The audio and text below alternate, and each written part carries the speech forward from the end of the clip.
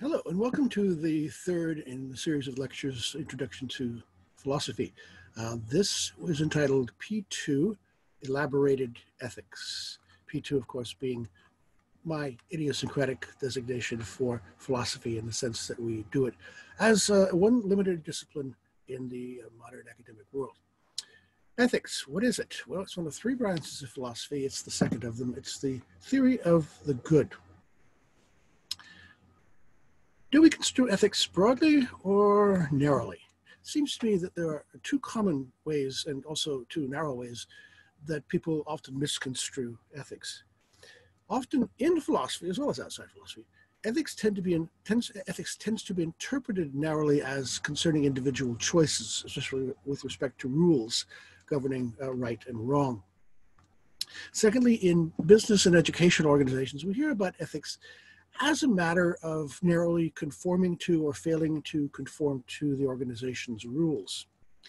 But from the point of view of philosophy, ethics is not just about curbing employee theft or evading corporate liability, litigation, and so forth. Philosophers rather construe ethics more broadly than these ways.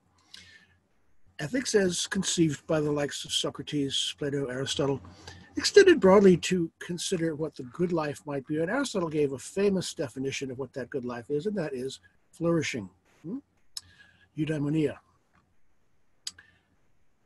The same sort of broad ideas found later among philosophers such as Rousseau, Marx, Mill, Russell, only this time we call it social and political philosophy. And, some of these things that we talk about now as the social sciences ultimately came out of philosophy. In the 19th century, and the natural sciences too, in the 19th century, we began to use the word scientist. William Whewell coins this, I think, about the 1830s, and it's now in current use, but we used to call these guys natural philosophers, even from the days of the early philosophers. Likewise, we now use the term economist for what we might in the 18th century have called a moral philosopher. David Hume, for example, Francis Hutchinson. When philosophers think about ethics, they do not tend to think of a list of commandments, whether these be new commandments or old commandments. Rather than propounding commandments, philosophers tend to inquire about what the good life might be, how to go about achieving it. They tend to be interested also in general principles along which we might act, and that's very important, particularly for modern ethics. A philosopher, therefore, is most unlikely to say things like, what's the good? To follow orders, or thou shalt not. Is ethics then simply moralizing? No. Philosophical ethics is not just finger-wagging. Well, what is it then? Let's consider the following. Modern ethical philosophers formulate the problem as one concerning either consequences or duty. Some people say to act ethically is to consider the consequences that my actions might produce. But is this so? Is anticipating the consequences of our actions the essence of ethical decision-making, or is it the opposite? Some say to act ethically is to disregard the consequences that an act is going to produce, simply to do the right thing, to do one's duty. As General Patton says, do your duty as you see it and damn the consequences. But is duty enough alone enough? Do the right thing. Well, consider lying. Okay. Immanuel Kant, one of the major modern moral philosophers, tells us quite clearly lying is absolutely wrong always and everywhere, and that's true no matter what the consequences. There cannot be a white lie. There cannot be, as Plato puts it, a noble lie, a lie told for the greater good, a lie which is justified because it produces some benefits and avoids some harms.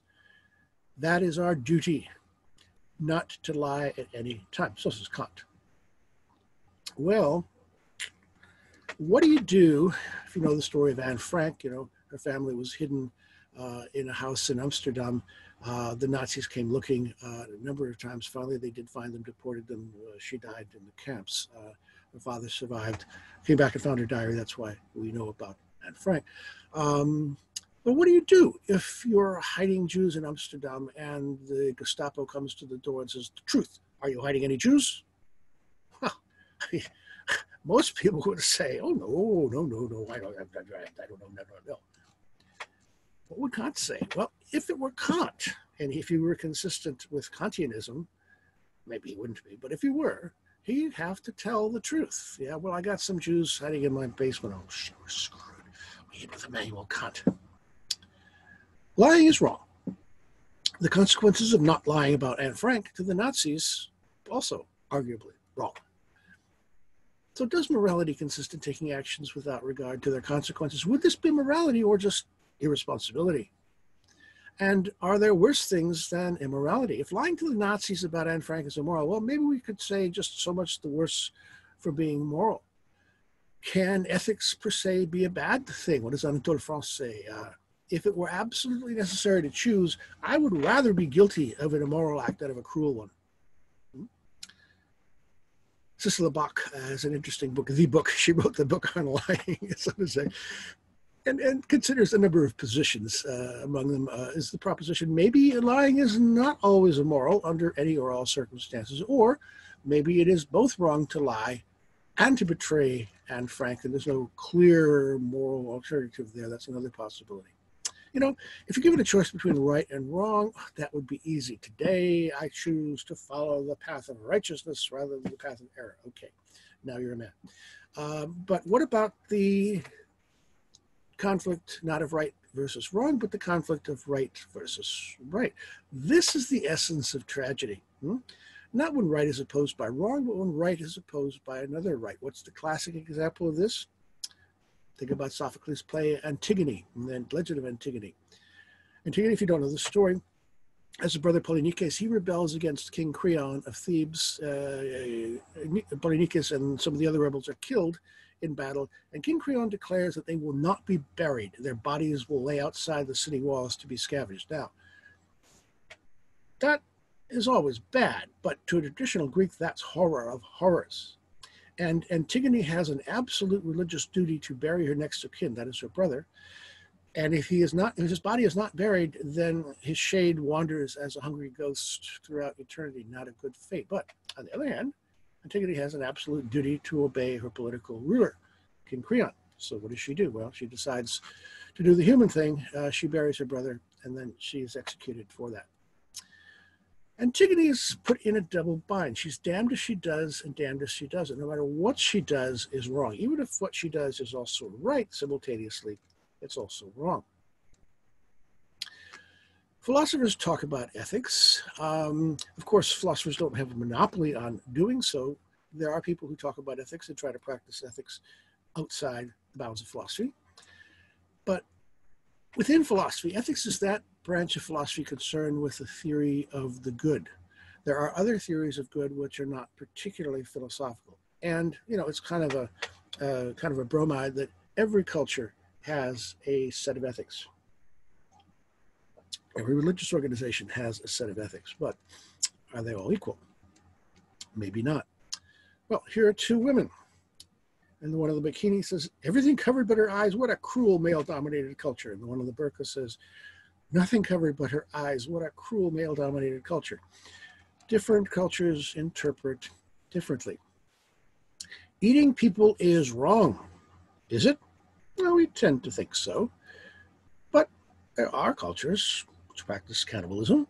Is eating people wrong? Is it wrong under any circumstances in lifeboat ethics and that sort of thing? So all human cultures have moral ideas of right and wrong, virtue and vice, good and bad, or good and evil.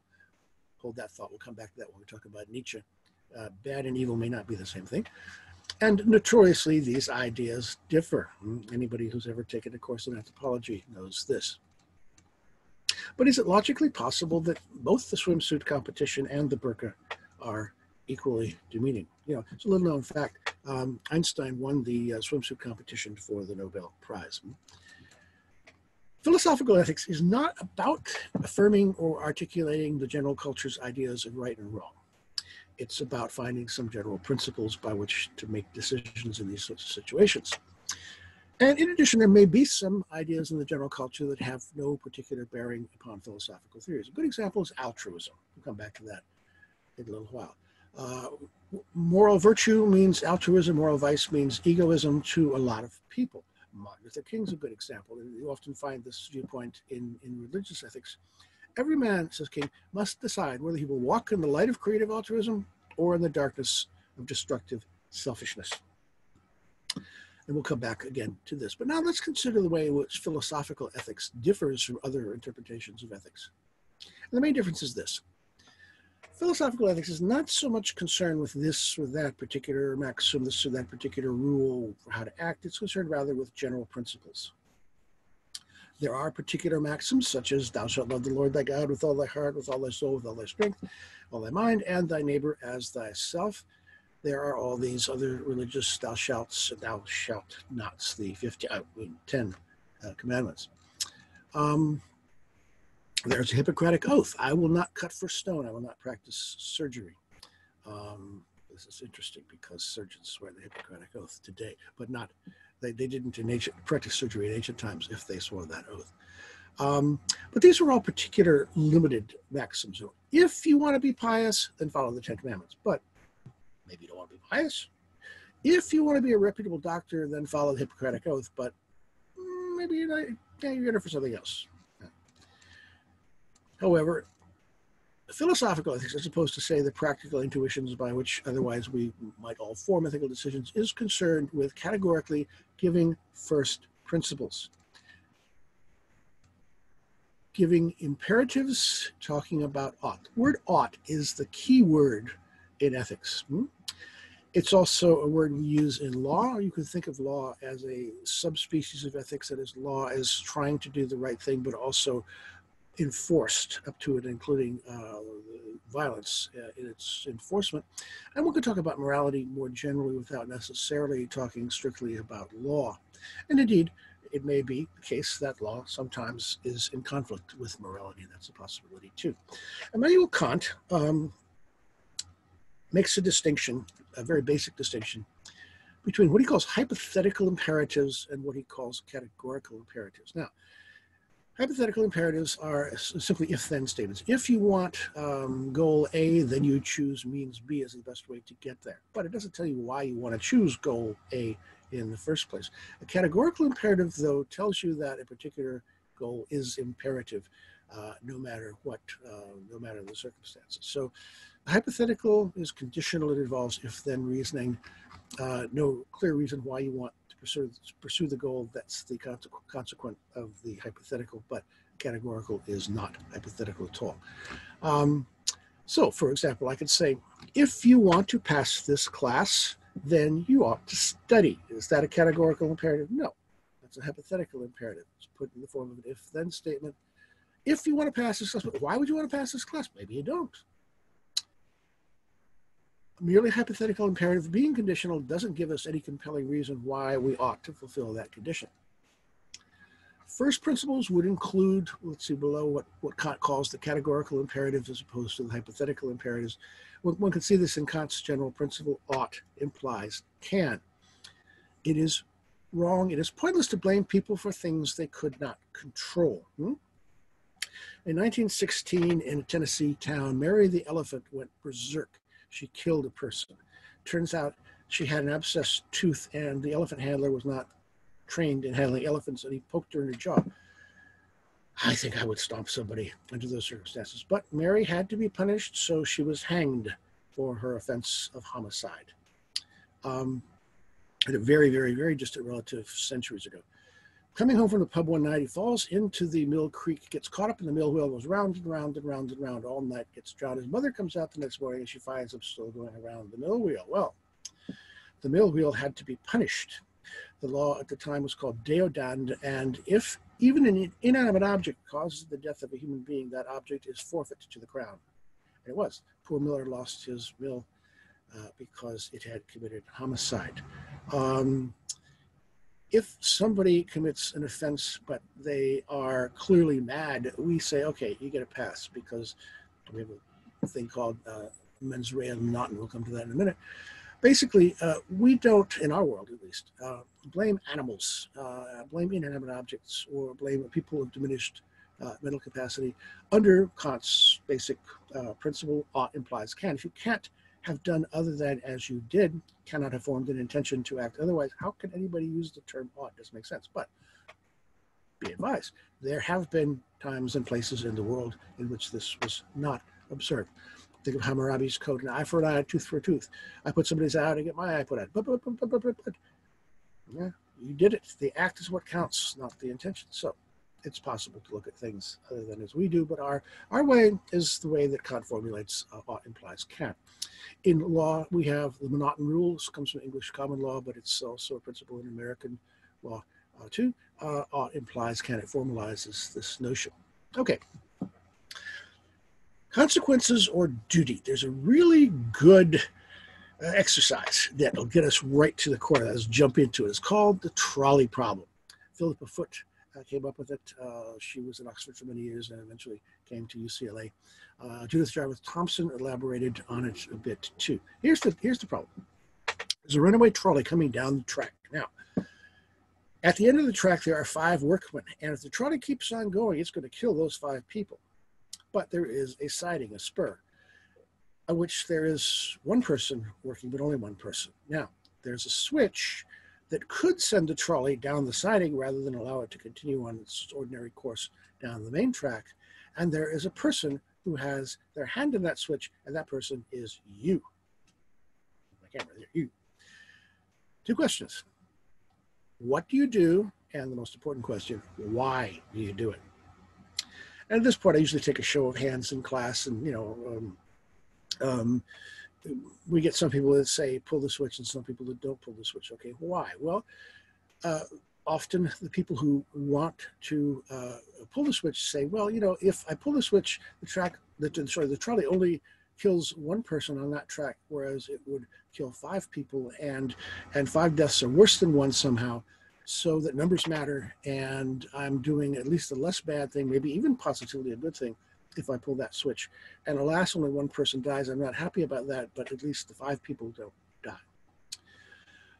Then there are people who sometimes say, no, I don't want to pull that switch, even though those 5 are going to die. Why not? Well, one of the reasons one might say not to pull the switch is I would be causing the death of that 1 person, and I would be responsible. The trolley running down the track going to kill those 5 people. That's what we might call a surd evil. That is to say, it's not caused by any intentional agency, person or otherwise, or maybe God's involved, but not caused by any intent. And if I do form the intent and act accordingly to pull that switch, then I am intentionally killing another person. And that somehow, for whatever reason, that is what's wrong. So diametrically opposed actions, and there could be different reasons given for those actions. And of course, that's just a basic trolley problem. You can bring all kinds of changes. Judith Jarvis Thompson's twist. Suppose you could push a fat man off a bridge in front of the trolley and stop it instead. Should you do that? We'll come back to that a little later in today's lecture. Or the problem assumes that these are all anonymous people on the track, but what if it's your relatives on the main track and your true love on the siding? Or what if you're Flanders and it's Homer Simpson on the siding, but the Family Guy's family on the main track? You have a dog in this fight. What do you do? So it can get complicated, but the basic problem is just very simply, do I pull the switch or not? Okay, so I'm not going to pull the switch. I'm not causing any harm. But isn't it the case that not to decide is to decide? Aren't you, in fact, making a choice by choosing not to pull that switch? You are choosing to let the train go on and kill those 5 people. Isn't that the choice just as much as pulling the switch? And again, this is not a problem that any of us would want to find ourselves in. Nobody is happy about this. There's going to be harm done. There's going to be tears the end, no matter what happens. But if you're in a tight situation like that, is there a better choice or a worse choice or not? By the way, if you say, I wouldn't pull the switch because I'd feel guilty, okay, that may be psychologically a reason why many people wouldn't. Be advised, that's not a philosophical reason to act. Avoiding a feeling of guilt is not. Can you give a general principle, a general set of reasons that would guide you not only in this situation, but in other similar situations? That's what philosophy is trying to do instead. And there are 2 families of doing this in modern philosophy. They're called deontic ethics, or duty ethics, because the word deontic is from the Greek root word for, guess what? Duty. And then there's consequentialist ethics, that is, ethics which take into account the consequences, as opposed to doing a duty without considering the consequences. Sometimes also called utilitarian ethics because of the association with Jeremy Bentham and John Stuart Mill, as we'll see, utilitarian philosophy. But these are the two main options. So let's look at them in order. Kant, of course, you may have guessed, would be the representative of the deontic point of view. For Kant, the good is that which we do from duty. The good is to do the right thing, whatever that happens to be, and the consequences will be what they may. The chips will fall as they fall. Kant also says nothing is good in itself. The only good thing is the goodwill, and the goodwill is to will the universal. Fortunately, Kant thinks this coincides with autonomy, self-interest if understood in an enlightened way. But I want to will the universal. I'm not going to define that right now, but we'll come back to a definition in a minute. The consequentialist point of view, John Stuart Mill, good exemplar of that. Mill starts with the notion that hedonism is a good thing. That is, hedonism is the belief that it's a good thing to maximize pleasure and minimize pain. Mill and Jeremy Bentham, who preceded him, talk about what they call the felicific calculus. That is, before you act, consider the consequences, weigh the costs and benefits, do a cost-benefit analysis, and do whatever action provides the greatest good for the greatest number. The greatest good for the greatest number. Now, sometimes, unfortunately, this means embracing evil if it is the lesser of two evils. If the only good you can do is the lesser of two evils, then do it. And don't allow the best to become the enemy of the good. So if you could minimize pain, maximize pleasure, that's good, even if the alternative isn't necessarily what you would have chosen. So, the trolley problem, obviously, there weren't trolleys in the 18th century for Kant or the 19th century for Mill. So they didn't actually read the trolley problem. That's a 20th century problem. But if you read that to them, I think they would have very clear-cut pieces of advice for us, and their pieces of advice would be diametrically opposed. Kant, I think, would say, don't pull the switch. Why? Well, because to do so, you're going to set yourself up to decide life and death. Okay? Now, could you will the universal here? Could you imagine a world in which it was okay for anybody at any time to make a life and death decision about another human being? Well, no, that would be horrible. I wouldn't want to live in such a world. Well, if I wouldn't want to live in such a world, then I shouldn't act in such a way as to create such a world. So therefore, it's wrong to pull that switch and divert that trolley onto the siding with the one person. And it's wrong, by the way, no matter what the consequences, no matter what the numbers. Oops. I keep getting this. I don't know what's going on here. John Stuart Mill would say, yes, pull the switch. So it's the opposite piece of advice that Kant would give. Why would he say that? Well, if you pull the switch, you're going to maximize happiness and minimize suffering. Only one person is going to die as opposed to 5. So isn't that a good thing? You're maximizing happiness. So yes, it's right for you to act by pulling the switch. Now, it might make you sad to do it. Probably will. And it may be only the lesser of two evils, but it's still a good act. It's the right thing to do. It is the morally correct thing to pull that switch, causing the death of one person, because causing the death of the one person simultaneously saves the lives of the 5. They're inextricably intertwined. So Kant and Mill would differ in some key ways, including the prospect that were they faced with the trolley problem, each would give diametrically opposed moral advice. In addition, each of them in their different ways would base their advice on a very general principle, which they would insist is absolutely correct, although they're diametrically opposed. Okay, let's get it out of my way. Kant would say, don't pull the switch because it's absolutely wrong to pull it. Mill would say, pull the switch because it's absolutely right to pull it and absolutely wrong not to pull it. But here's one thing they have in common. When they think about morality, they do so as philosophers. As philosophers, when confronted with this or that claim, they're going to ask, yes, but why? In asking the question why, it's tempting, especially for philosophers, to answer the question in universal terms, to frame some maxim, some rule, which would be appropriate for, binding upon each and every single person under every set of circumstances, period. Though in their different ways, Kant and Mill both attempt to do exactly this. So notice that they differ on a couple of things. They differ on general ideas about what morality is. Kant says deontic, Mill says consequentialist. They differ on specific advice in a situation like the trolley. But they agree on some other things. They agree on absolutism and they agree on universalism. I got a news flash. Fox News is just wrong, wrong, wrong. Kant is a man of the Enlightenment. Mill is a typical 19th century liberal. So what Bill O'Reilly tells you that modern secular liberalism just embraces squishy moral relativism at every turn. Just ain't so. Say it ain't so, Bill. Okay, let's look at Kant a little more. Kant gives us an absolute universal principle based in reason. His categorical imperative. And he actually gives three formulations. I'm just going to read through these three right now. I don't like to read slides to you, but let's just take a minute to go through them together, and we'll focus on them individually. First formulation, I already mentioned that one. Act only according to that maxim, whereby you can at the same time will that it should become a universal law without contradiction. Second formulation, act in such a way that you treat humanity, whether in your own person or the person of any other, never merely as a means to an end, but always at the same time as an end. When we come to talk about slavery in the next to the very last lecture on Hegel, it's going to come up again. Kant this is a peculiar way of putting things.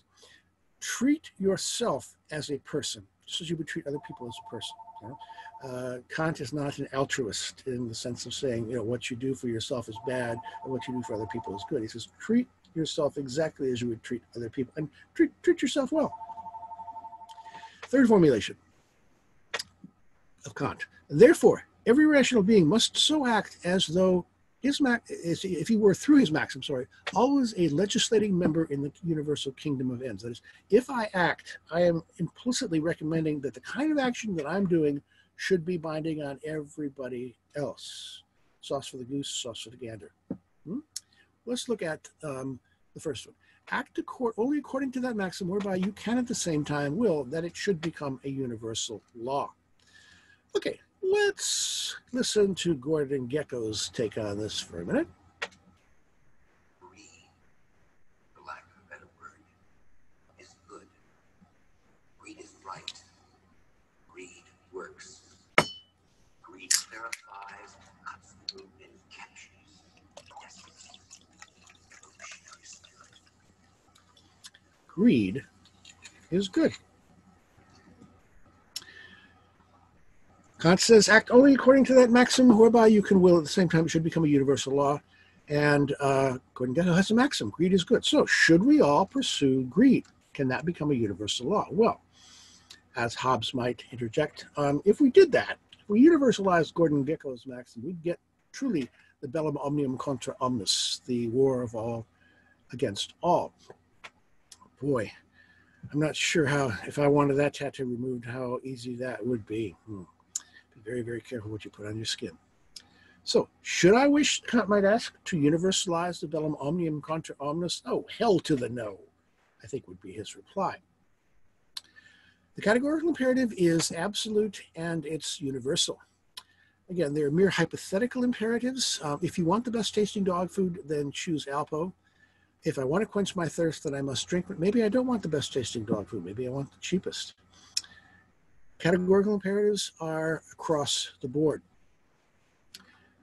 A categorical imperative would not be an imperative demanded by this or that particular need or appetite, but demanded of all people universally, categorically, by pure reason, what we all share. Act only according to that maxim, whereby you can will that it should become a universal law. Incidentally, this has a larger epistemological side as well. Categorical imperatives are comparatively rare. Most of our imperatives are hypothetical imperatives. They're very common. Rarely do humans find choices that are incumbent upon them that they just cannot get around. Often we find lots of hypothetical choices. If I want A, then I should choose B. But why do I want A? Now, you wouldn't know this from a lot of discussions. I hear this all the time. Oh, we make data-driven decisions. We're not just data-informed. The data tells us what to do. And Kant, to make a long story short, I think would see this as a category error. There aren't a lot of these things around. Data doesn't tell us. It's something that in other contexts we call in logic the naturalistic fallacy. Kant certainly would not support that. Okay, so here's Kant. Let's say I need some cash. I got too much month and too little money. So, hey, I could do a small armed robbery or two, go to hit a 7-Eleven and get me through the month. But wait. Let me think about this for a minute. Would I want everybody to commit a holdup every time they chose to? No, I wouldn't want that. Could I will a world in which everybody took up armed robbery? No, I wouldn't want to live in such a world. So if that's the case, then it's wrong for everybody to commit an armed robbery. It's wrong for me too, for the same reason it's wrong for anybody else. If armed robbery is wrong, it is absolutely wrong. If it's wrong for me, then it's wrong for everybody. If it's wrong for everybody, then it's wrong for me.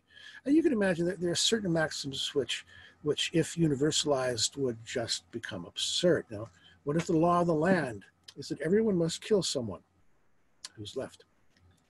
What if the law was always to lie or always to steal? That wouldn't work.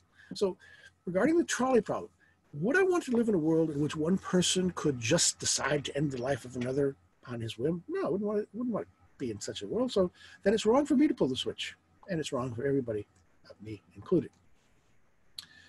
The categorical imperative is universal. What's sauce for the goose is sauce for the gander. One size fits all humanity because we share the same inner light, the light of reason. Thus, it's wrong, absolutely, Kant would say, to lie. It's wrong to rob. It's wrong to murder. Now, ho-hum, isn't it convenient? Kant, with all his highfalutin moral principles, ends up with the same acts that pretty much everybody else agrees with. But actually, some critics think this is a strength. He gives a general rationale for why our ordinary intuitions might indeed be sound. But we can ask, is Kant's absolutism a strength or a weakness? It brooks no exceptions, and consequences are morally irrelevant. We saw the example of hiding Anne Frank. Do the right things, let the chips fall where they may. Some people see this as a major weakness. All lies are wrong all the time, everywhere, for everybody. Not even white lies can be justified, not even noble lies. But is it always wrong to lie? Okay. Take the example. This comes from a film, The Last Detail. Jack Nicholson goes into a bar. They're on prisoner escort up to Portsmouth, I think from Virginia. He's under arms. He's doing escort duty, and needs to check his 45 with the bartender before the bartender will pour him a drink. Okay, so suppose the sailor does this. Then he gets drunk, picks a fight, and he says to the bartender, "You have my sidearm?" Okay, morally, what's the bartender to do? Actually, this is a question that came up before they were sort of 45s with Socrates in the Republic. Socrates asks the question: if one borrowed a weapon from a friend who subsequently went out of his mind and asked for it back, surely it would be generally agreed that one ought not to return it, and that it would not be right to do so, nor to consent to tell the strict truth to a madman.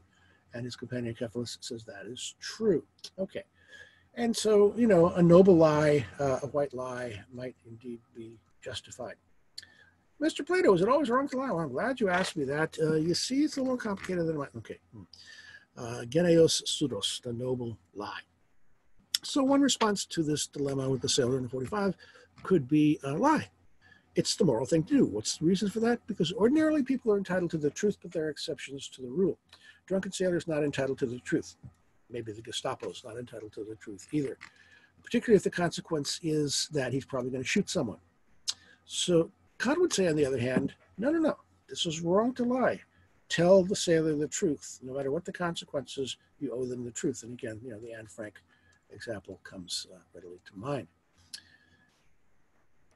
Shift gears a little bit. What if one does the right thing, but does it for the wrong reason? Some people have observed that what Kant says in the categorical imperative seems nothing other than a restatement of the golden rule. Treat others the way you want to be treated. That's very widespread. The cultural universals are few and far between, but this is a kind of maxim that comes up. General notions of reciprocity in lots of different cultures, kind of commonality, if not universal, anthropologically. But this requires some qualification. Kant personally was a pious German Lutheran. He behaved in the way someone like that would behave. He cites the Golden Rule. He wouldn't object to the Ten Commandments, but his rationale for what he says in ethics is secular. It's not specifically religious. Moreover, for Kant, it matters not merely that one does a dutiful act, but that one does it also with right reason, with self-knowledge. For example, it's right to refrain from robbery, Kant would agree. It's right because the categorical imperative tells me so. But suppose instead I refrain from robbery only because the Bible tells me thou shalt not steal. Well, it's the same act. But for Kant, the latter is not a moral act because it's not motivated by pure reason. For Kant, morality is not just obedience. Doing the right act for the wrong reason is not moral. So the manner in which you achieve your ends is important as well. The superficially right act, but for the wrong reason, doesn't really follow the path of morality. What makes an act moral is not the quality of the act itself, but nor the following of a commandment to or for or against. What makes an act moral is the free embrace of what reason tells me is my duty by means of the categorical imperative. And each and every individual is equally responsible to sort that out. Kant happens to think that we will all sort it out in the same way because reason is common to us all. Now, what if our potential robber here has taken a philosophy course and he's read Kant and he thinks back and he says, wait a minute, no, I want to do this robbery because I need the money, but I really can't will this universally, so I really can't do it. The very same act of refraining from robbery because I'm afraid of the cops is not a moral act, but if I'm doing it for the categorical imperative, I'm doing the good act for the right reason as opposed to the good act for the wrong reason. This has the following perverse consequence. According to Kant, if a person who was motivated by feelings of empathy toward humanity rendered assistance to a helpless, needy person, this act would be of less moral value. It would be the same act performed by someone who loathed humanity but was motivated purely by a sense of duty.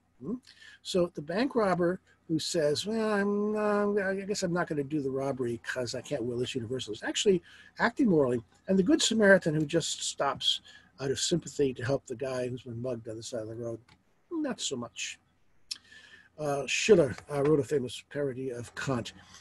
The good thing is what you do because it's your duty, even though you may not want to. Gladly I serve my friends, but alas, out of inclination. And although this pains me oft, virtuous I am not. There is no other counsel, but you have to try to despise it, and with abhorrence do that which your duty commands. So if duty tells you to do it, it's a good thing. If inclination tells you, no, something else. This makes Kant seem a bit silly.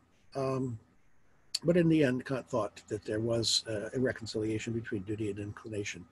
At least he argued for that. From Kant's point of view, neither the Golden Rule nor the Ten Commandments can be morally appropriate just because God or the gods said so. Do not murder, categorical imperative, not because God said thou shalt not, but because it's the sort of maxim that any rational human being is going to be able to work out for themselves. One size fits all. It's universally binding for that reason. So Kant's view is very much at odds, and this is an important point, with what we call the divine command theory of morality. Now, when we read Plato's dialogue, Meno, this is going to come up. Euthyphro, this is going to come up. Is the good because the gods tell us it's good, or do the gods tell us the good is the good insofar as they do because the good is first good and binds the gods as well as it binds us? So Euthyphro, we'll get to that. Okay, the categorical imperative, again, the three formulations. Act in such a way, the second formulation, that you treat humanity, whether in your own person or in the person of any other, never merely as a means to an end, but always at the same time as an end. And again, I'll spend some time with this when we talk about slavery and Hegel. But notice what Kant does not say. Kant does not say never treat other people as means. We do this all the time. We have all kinds of transactional relationships. He says never treat other people just as means and not as if they had ends in their own right. They were ends in themselves. That's the big difference. Okay, Amazon, an extremely successful business model. My secret vice. I used to go shopping in bookstores. I have a lot of books in my house. If you come into my house, First thing you see when you walk into the vestibule is bookcases, floor to ceiling, and I have 10-foot ceilings. And every other room in the house has at least one bookshelf. Well, gee, you know, instead of driving to Borders and parking and spending hours and hours and hours, if I come across reference to a book I want to read, my fingers do the walking, the postman brings it to me probably the next day, often the next day. Wow, I'm hooked. Yeah, but Amazon, not so savory. Employees in Amazon workplaces are in hell. They're tracked digitally. They have to grab an item every 8 seconds. They're micromanaged with respect to their very movements. And if they fall behind 4 times within 90 days on this 8-second window, they're fired. So they speed up. This produces a lot of physical injury. If they become injured, Amazon fires them. They take away the disabilities from Amazon forever. They only have a job for a short period of time. These people are being treated as means to an end for Amazon's profit and not with respect to the ends they may have for themselves. To this person working on delivery, her life is an end in itself. She has wants, she has goals, she has aspirations. Right now, she's selling her labor power. This is a means to her own ends. It's also a means to Amazon's ends.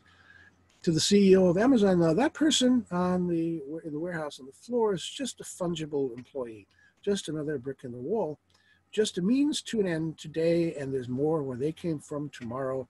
We could discard them without compunction. That's normal business for the man who is set to be, if he's not already the richest man in the world, the first trillionaire. To the extent that people are considered just fungible flexibility units, they're being used merely as means and not as ends. Kant would say this is wrong. One size fits all. Does it? Is the golden rule even all that golden? Here's another take on the golden rule. Do not do unto others as you would be done by, because their tastes may not be the same. And if you thought that was Oscar Wilde, postman those ago, actually Bernard Shaw. Do not do unto others as you would be done by. One size fits all. It sounds attractive. You know, it's simple. It's universal, so it avoids the squishiness of moral relativism. It sounds tough-minded. You know, when people say zero tolerance, you want to take them seriously. And it seems fair, treats everyone alike. The problem is saying always doesn't itself always work out so well. I don't know why this is happening. Sorry. We wouldn't choose clothing based on one size fits all. If you've ever been in the army, you know what this is all about. If it doesn't work for clothing, why should we think it's going to work for ethics generally? Here's a guy. My job keeps me in hell. Therefore, I love my job. Because I'm a sadist. I love hell. Do unto others, their tastes may not be the same. Is it really important that all our actions be universal? Here are some other points of view on the importance of finding universal moral rules. Hugh Auden on Mark Twain's character, Huck Finn. Huck Finn deciding to steal his friend Jim out of slavery is a pure act of moral improvisation. What he decides tells him nothing about what he would do on other occasions or what other people should do on other occasions. And here we come to a very profound difference between European and American culture. That is, he takes Kant to be representative European and Huck Finn making ad hoc decisions without general principles to be typically American. Well, is it okay for me to do the right thing? I mean, taking Jim out of slavery, it seems the right thing, without laying down the law for every other person? Kant would say no. Ian Baruma, Westerners believing in one God prize logic. We hate contradiction, but there are many gods in the Orient, and the Japanese mind, quote unquote, Japanese mind is infinitely flexible. Morality is a question of the proper behavior at the right time and place. When is it okay to say different strokes for different folks? Is every decision I make a matter of moral obligation rather than individual tastes? Do unto others, their tastes may not be the same. Now, I think Baruma's point can be overdrawn. Infinitely flexible, the Japanese mind, and the Greeks had many gods too. It didn't prevent them from inventing logic and discovering logic in the first place. But I think these guys may be onto something. The preference of European philosophers like Kant, like Mill, modern and secular though they might be simply the secular consequence of Western religious history. We look for what makes all souls timelessly equal as they may be before God, at the expense of differential duties according to social status, time, or place. Japan doesn't have this same sort of tradition that the Christians, Jews, and the Muslims have. Maybe there's a difference there. So the question that these guys are raising, Auden and Baruma, is Kant's universalism merely culture-bound? Is it just the secular residue of earlier Christian universalism? And if so, does it matter? An idea may have particular temporal origins, cultural origins, doesn't discredit the applicability of that idea itself. Logic and critical thinking come from the Greeks. Is it some sort of illegitimate cultural appropriation if Norwegians or Nigerians want to think critically and reason logically? To point to the origin of an idea may not be a logical disproof. That's a common kind of fallacy. Our valuation of universal human rights came to us from the Romans via the Christians. Is it just illegitimate Western imperialism to criticize current Chinese violations of human rights, the Uyghurs in concentration camps, the way in which the Chinese state harvests organs quite brashly for foreign currency? When outsiders say to the Chinese, these people have human rights. How dare you Western imperialists lecture us? East is east and west is west, and there the twain shall meet. China is sovereign. We have no need to answer to your moral values and don't intrude in our national affairs. They do this a lot. I heard this on the radio the other morning. Very, very common response on the part of the Chinese state. And issues of moral and cultural relativism aside, the same problem with universalism applies to Mill no less than to Kant. Okay. Duty ethics, that's what deontology is. However, concepts of duty will differ. One version of the deontic view is given by Socrates at his trial. And again, we're going to read this. We're going to read Plato's Apology. I don't know why this keeps happening. I know what keeps happening. Well, okay, I'll fix it later. Socrates has a different view of duty than Kant does. He has a surprisingly conventional view. The example he gives is when I was in the war, my commanding officers put me at my station, and I stayed there until I was relieved. What's private fifth general order? And Socrates thinks of duty as following orders, following the commands of the god. I'm doing what I'm doing, Socrates says, because the god commanded me to do it. These are fairly common ways to think of duty, fairly conventional ways. Socrates, in contrast to Kant, has a fairly conventional notion of duty. But Kant has a different one. For Kant, duty is not necessarily the same thing as following orders. It's not whatever daddy, the priest, the drill sergeant tells me to do. True duty for Kant is only what reason dictates as you, as a rational being, recognizes that duty. Again, he thinks we have the happy consequence that recognition is going to be the same for all because we all have the same rational capacity. He might be right or wrong about that. But in any case, for Kant, duty is compatible with freedom. So if you do your duty, you're also acting freely. You're following your own nature. You're following, so to say, the better angels of your nature. Be yourself, but be your best self as a rational being. Again, this is unconventional. So Kant would be the first person to say that when somebody tells me I was just following orders, this is unethical.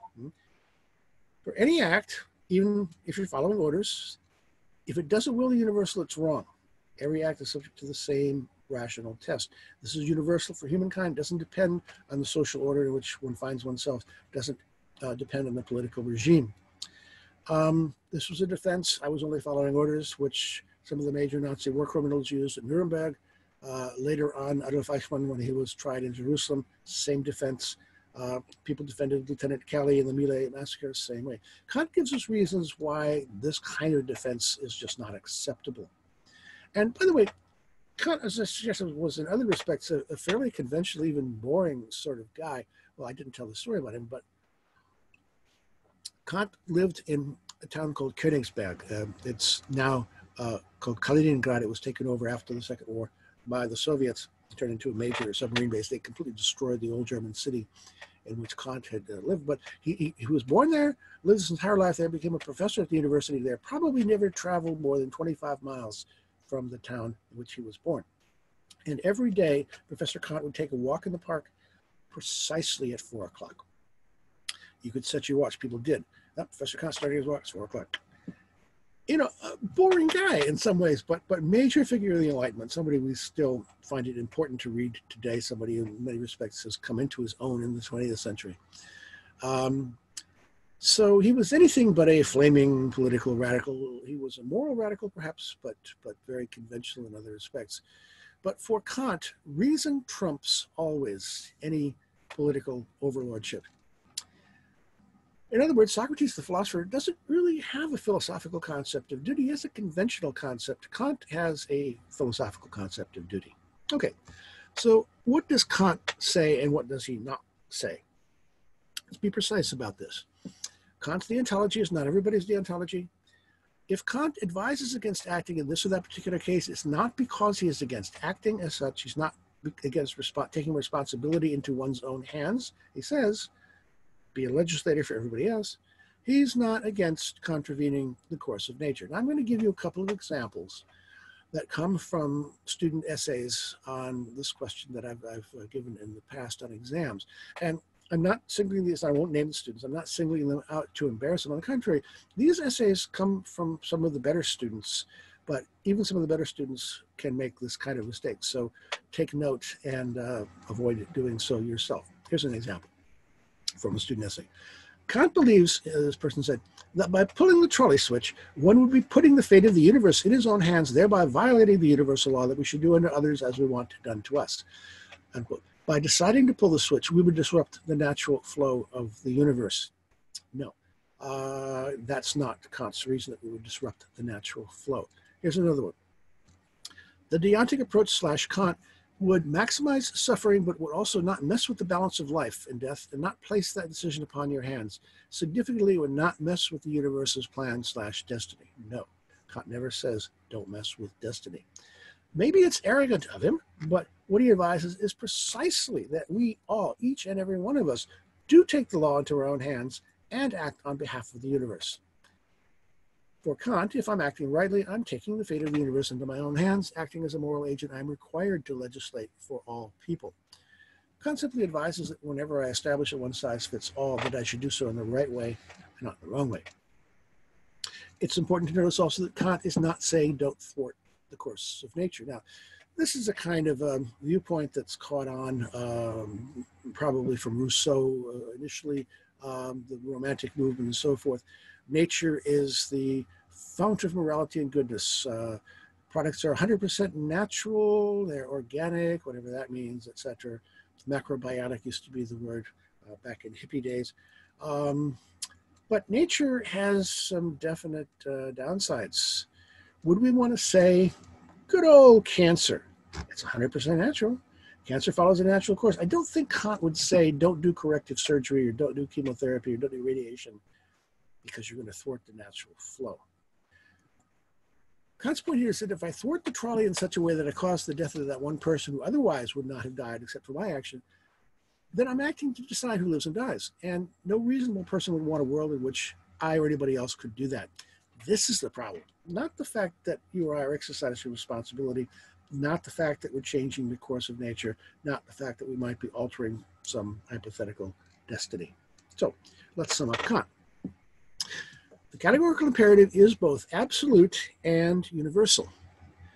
If it binds me, it binds everybody. If it binds everybody, then it binds me. Is this kind of absolutism a strength or a weakness? Is it always wrong to lie no matter what? It's a good question. For Kant, do the right thing, but also do it for the right reason. In any case, morality is not just slavish obedience. He has a universal view, but does one size fit all?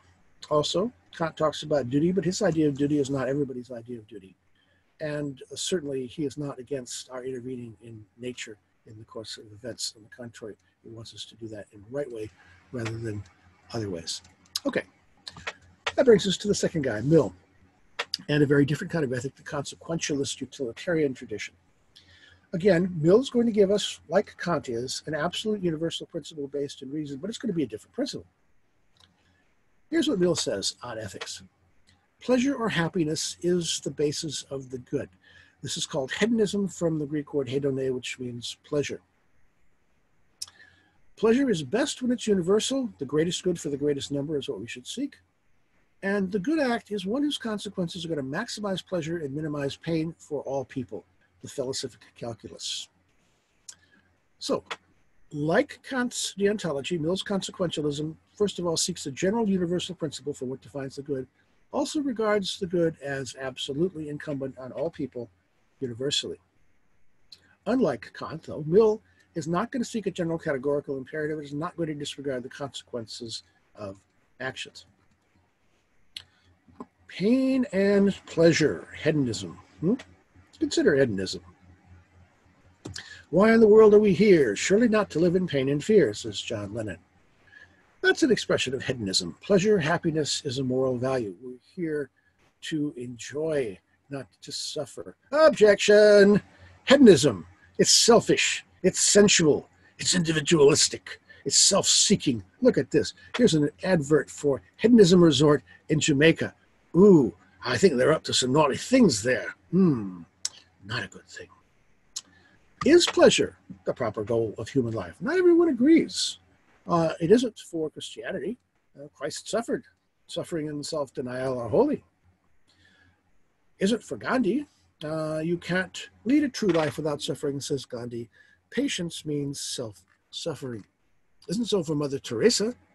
The suffering of the poor is something very beautiful, and the world is being very much helped by the nobility of this example of misery and suffering.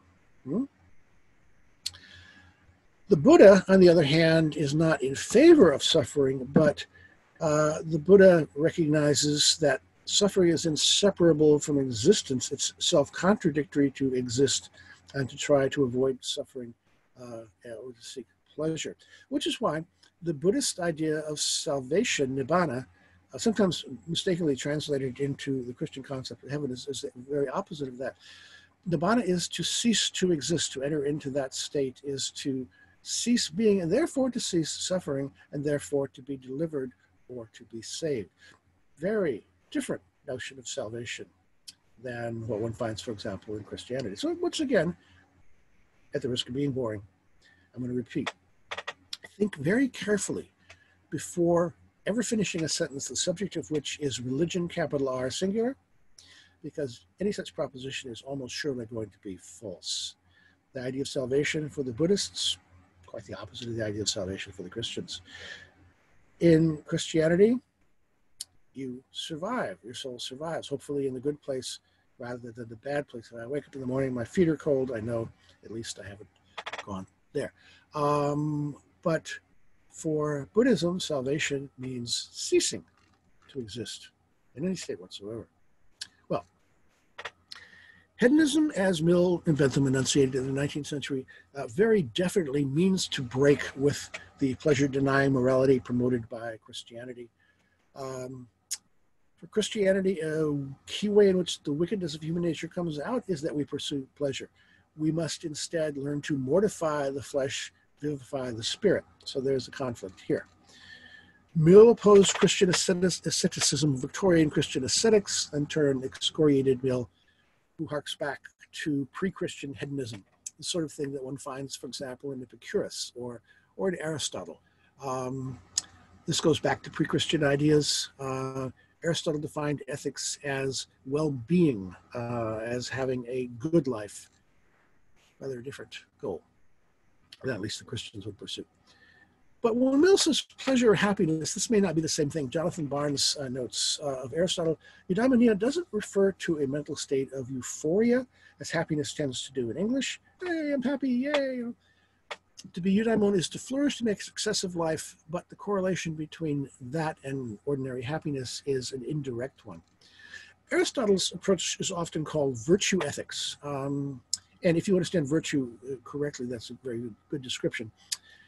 One of the things it involves is trying to strike a golden mean. That is, there are all kinds of extremes.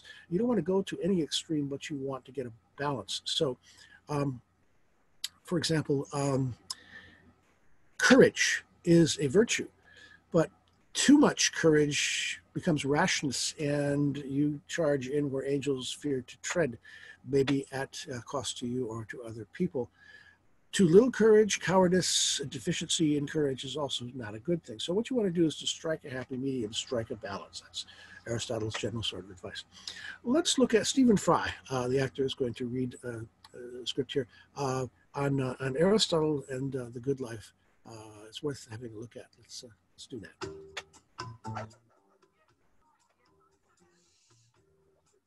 How to live a good life? That's the basic philosophical question. Aristotle's answer was live virtuously. Do what a virtuous person would do, and that will make you happy. Well, not exactly happy, but eudaimon. Eudaimonia, sometimes translated as flourishing, is what we all want. It's the one thing people seek for its own sake. Eudaimonia isn't a matter of 1 or 2 moments of bliss. As Aristotle put it, one swallow doesn't make a summer. It's the result of a successful life lived well, together with a bit of good luck. In his Nicomachean Ethics, basically an early self-help book, he explained how to flourish by cultivating the virtues.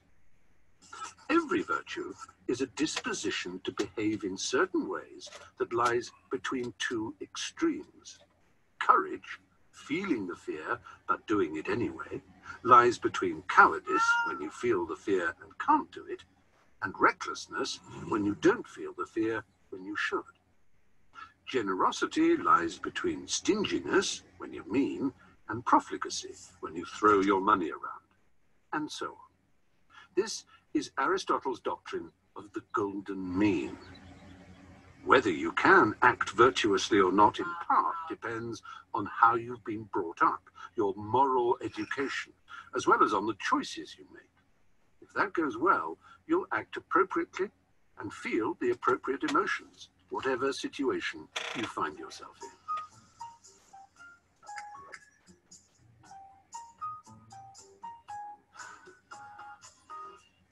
So in its own way, Aristotle has an ethic of hedonism. So it's not about just, oh, I'm blissful, I'm chasing my bliss all the time. Happiness, well, not exactly happy. Again, one swallow does not a summer make, or one fine day. Similarly, one day or brief time of happiness does not make a person entirely happy. But if you think about it as a lifelong pursuit, that's a different matter. But again, why in the world are we here? Surely not to live in pain and fear. I think John Lennon is channeling Aristotle here. So is this Mardi Gras crew, the Social Aid and Pleasure Club. How cool is that? Emerson says on this subject, the purpose of life is not to be happy. It is to be useful, to be honorable, to be compassionate, to have it make some difference that you have lived and lived well. He may be making here a distinction between happiness and euphoria. Very likely Aristotle would agree with Emerson, but it's not inconceivable, I think, that Mill might agree too. I grew up in München, and we pursue Gemütlichkeit, enjoyment, Our idea of the best season of the year is Oktoberfest. Alas, this year, I'm speaking to you from the early phases of the corona pandemic. Oktoberfest has been canceled, alas. But when it goes on, everybody gets together for lots of beer. By the way, we drink our beer in 1 liter mugs. I came to America and people drink their beer in pitchers, They share this thing. In München, that one's mine, you get your own. Hygge, as the Scandinavians sometimes say the same sort of thing. A feeling of cheerfulness and having a good life. But there is a sharp difference, nonetheless, between those who say that happiness and pleasure are the goals of human existence and those who say that this is not so. Between Epicurus and Aristotle and Mill on the one hand, between the Christians and Gandhi and the Buddhists in their own way on the other hand. Simply as a matter of fact, is pleasure the actual goal of human existence? Nietzsche thought not. Hegel agreed with him. Man, says Nietzsche, does not strive for pleasure. Only the Englishman does. He had Mill in mind, of course. Freud would agree with Nietzsche. the pleasure principle. What decides the purpose of life is simply the program of the pleasure principle, yet its program is at loggerheads with the whole world. There is no possibility of its being carried through. All the regulations of the universe run counter to it. One feels inclined to say that the intention that man should be, quote, happy, unquote, is not included in the plan of creation. And he's certainly not saying that from a religious point of view. So let's look at what Mill says, and also importantly, and what Mill does not say, just as we did with Kant. Be precise about what Mill says. I think Mill is not just saying, if it feels good, do it. Although, if you don't feel good, you ain't doing it right. Because Mill recognizes there can be a hierarchy of pleasures, there can be higher order versus lower order pleasures. A common objection to hedonism is that hedonism is a doctrine worthy of swine. What do we say? So-and-so is happy as a pig in shit. Pigs are happy in shit. They roll around, they love it. Dogs, too, for that matter. Heart says, I'm happy. Brain says, you're an idiot. Heart says, but I'm happy. Brain says, you're an idiot. Don't worry. Be happy. Alas, Mill's mentor and ally, Jeremy Bentham, didn't do much to dispel the swine impression in the first place. By the way, this is Jeremy Bentham. His head is preserved in between his feet. His skeleton has been mounted and stuffed, and a wax head put on top of it. And he's in a wooden box. Bentham left his fortune to the University of London on condition that he would always be present at meetings of the governing board. And so every time they meet, they bring in the box with Bentham, and he has to be there present in the room as a condition of his grant to them. Well, philosophers were odd people. Bentham, though, said at one point, oh, pushpin is as good as poetry. Pushpin was a child's game. Whatever makes you happy, it's all equivalent. And it seems to suggest that anything anyone desires, from the most coarse to the most refined pleasures, is kind of equal. This is why Epictetus said of Epicurus in ancient times, hedonism promotes merely eating, drinking, copulation, evacuating, and snoring.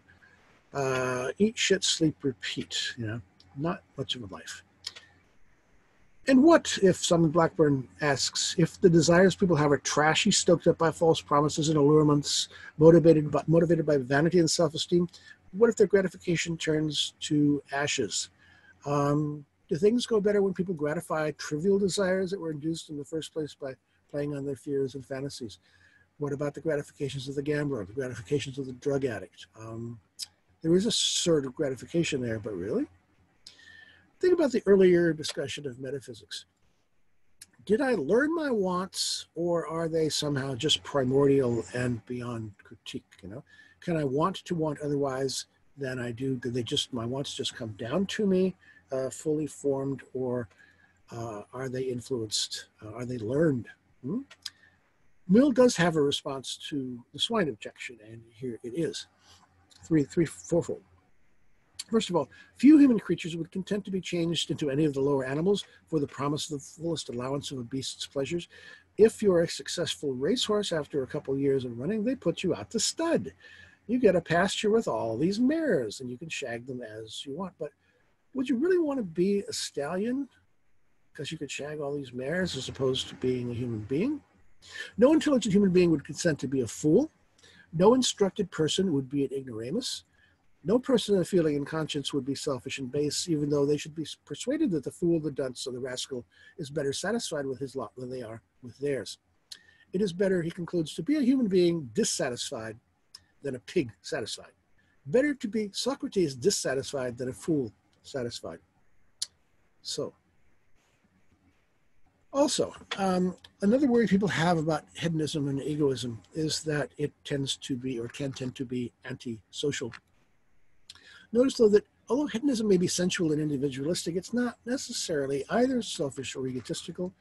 Mill's version is both social and universal. Now, it's, of course, possible to assert selfishness as a virtue. Ayn Rand is famous for this. The Virtue of Selfishness, one of her books. Me, I. Mrs. Thatcher expanded this a little bit when she made it a little less individualistic than Rand. It's me and mine. Who is society? She says. There is no such thing. There are individual men and women, and there are families. But basically, beyond that, no common good, nothing we would want to call society. So, with respect to other people, it's every man for himself, devil take the hindmost. Mill, on the other hand, doesn't take this point of view. He has in mind the collective happiness of society and humanity as a whole. To do the good is to seek the common good. Remember, the greatest good for the greatest number. That's implicitly a social ethic, not strictly an egoistic one. Ethics is a social philosophy for Mill, in other words. Eudaimonia is not merely a personal or individual goal. It's good for me to flourish. It's also good for the rest of the population to flourish through pleasure also. Okay. This is no less true of Kant. Here also we have a social ethic. Treat humanity, whether in your own person or the person of any other. Be a member of the universal kingdom of ends as you individually seek the categorical imperative. Okay, Mill seems to assume that there is a common good. What if he's wrong? What if there is no common good? Why can't we all just get along? Well, what if the economy is a zero-sum game in which the gain of the upper class is the deficit of the lower class? I mentioned Jeff Bezos a minute ago, going to become a trillionaire, okay? Wealth is a commodity subject to scarcity, which means the more one person has, the less the other person has. I'm talking to you right now from downtown Los Angeles.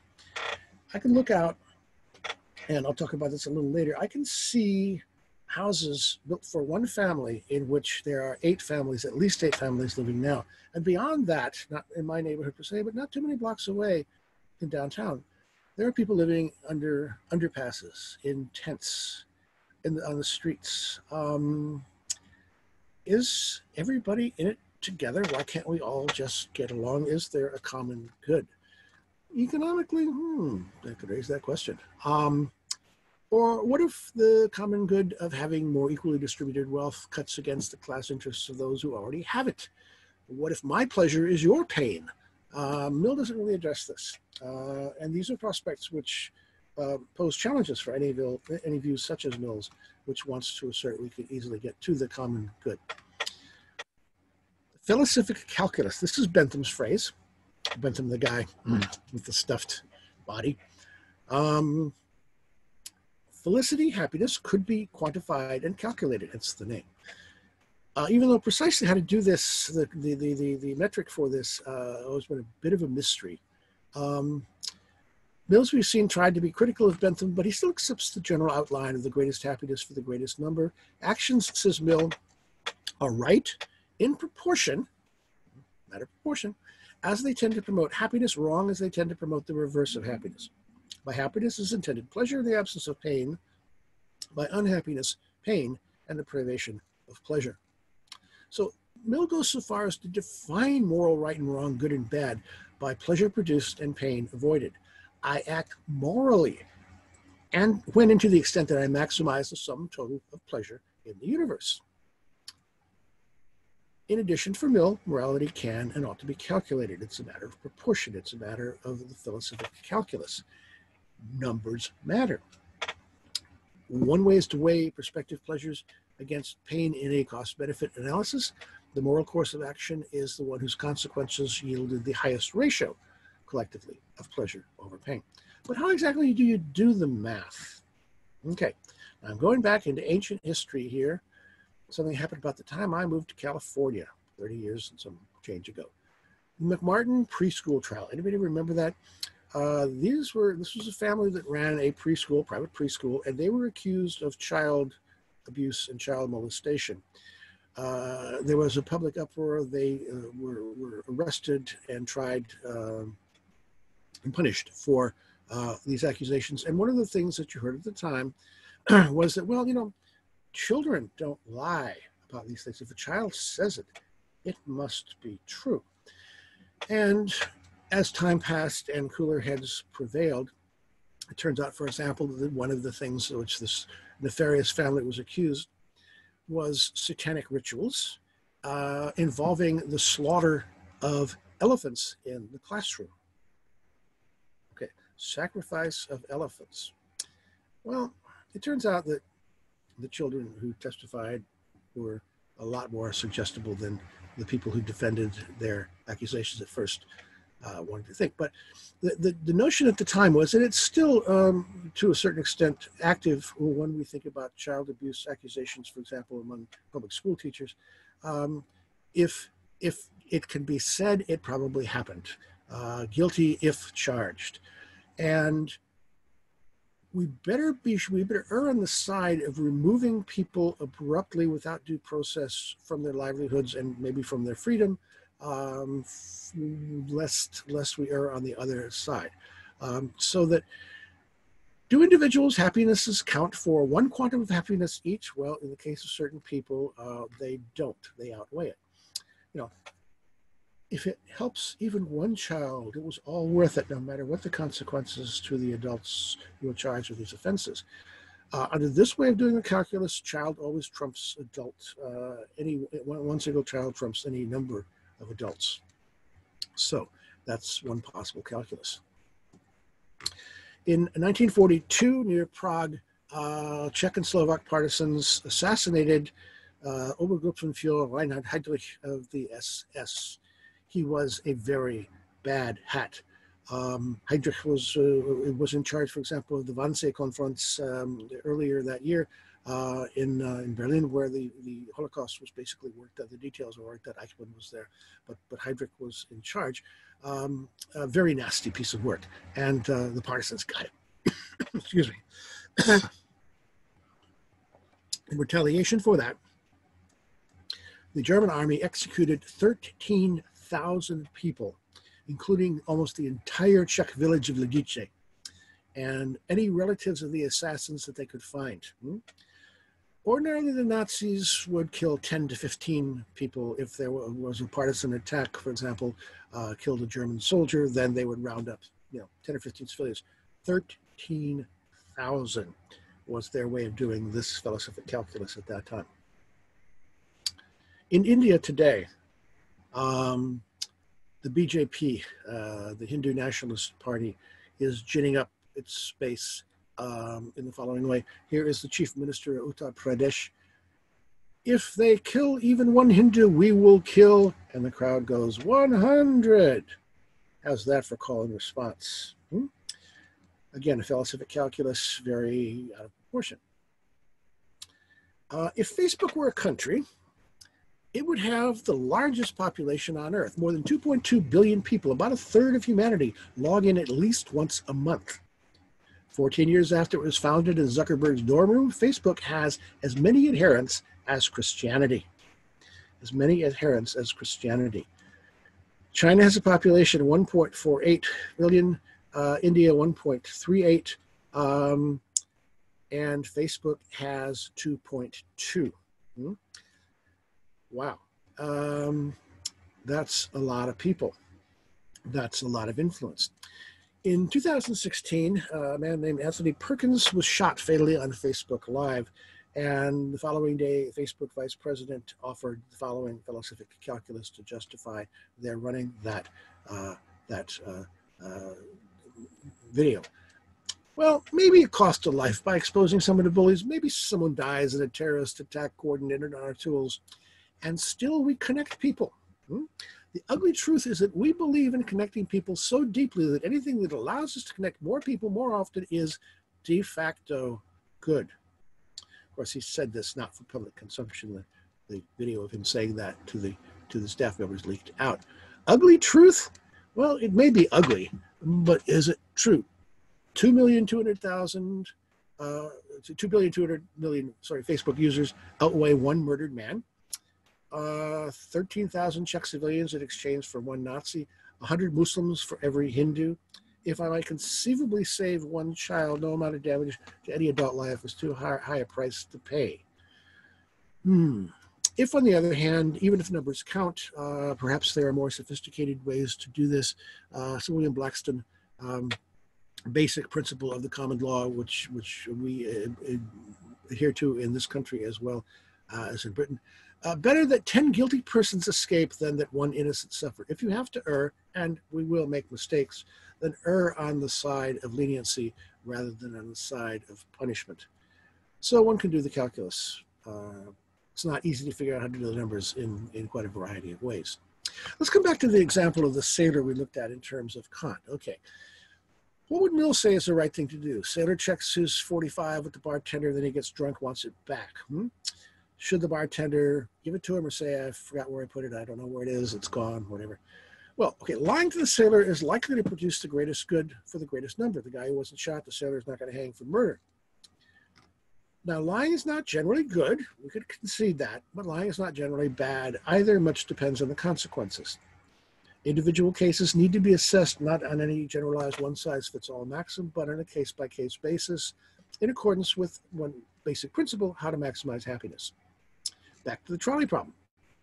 Yes, it's a painful tragedy if one person dies. It's a painful tragedy if 5 people die, but there the pain is greater. So to minimize pain or maximize pleasure, that's the morally right thing to do, so pull the switch. The consequence of not pulling the switch, of doing what Kant would suggest to do, is wrong, morally wrong. It's wrong because the quantity of suffering experienced by these 5 people outweighs that experience by the one who gets spared.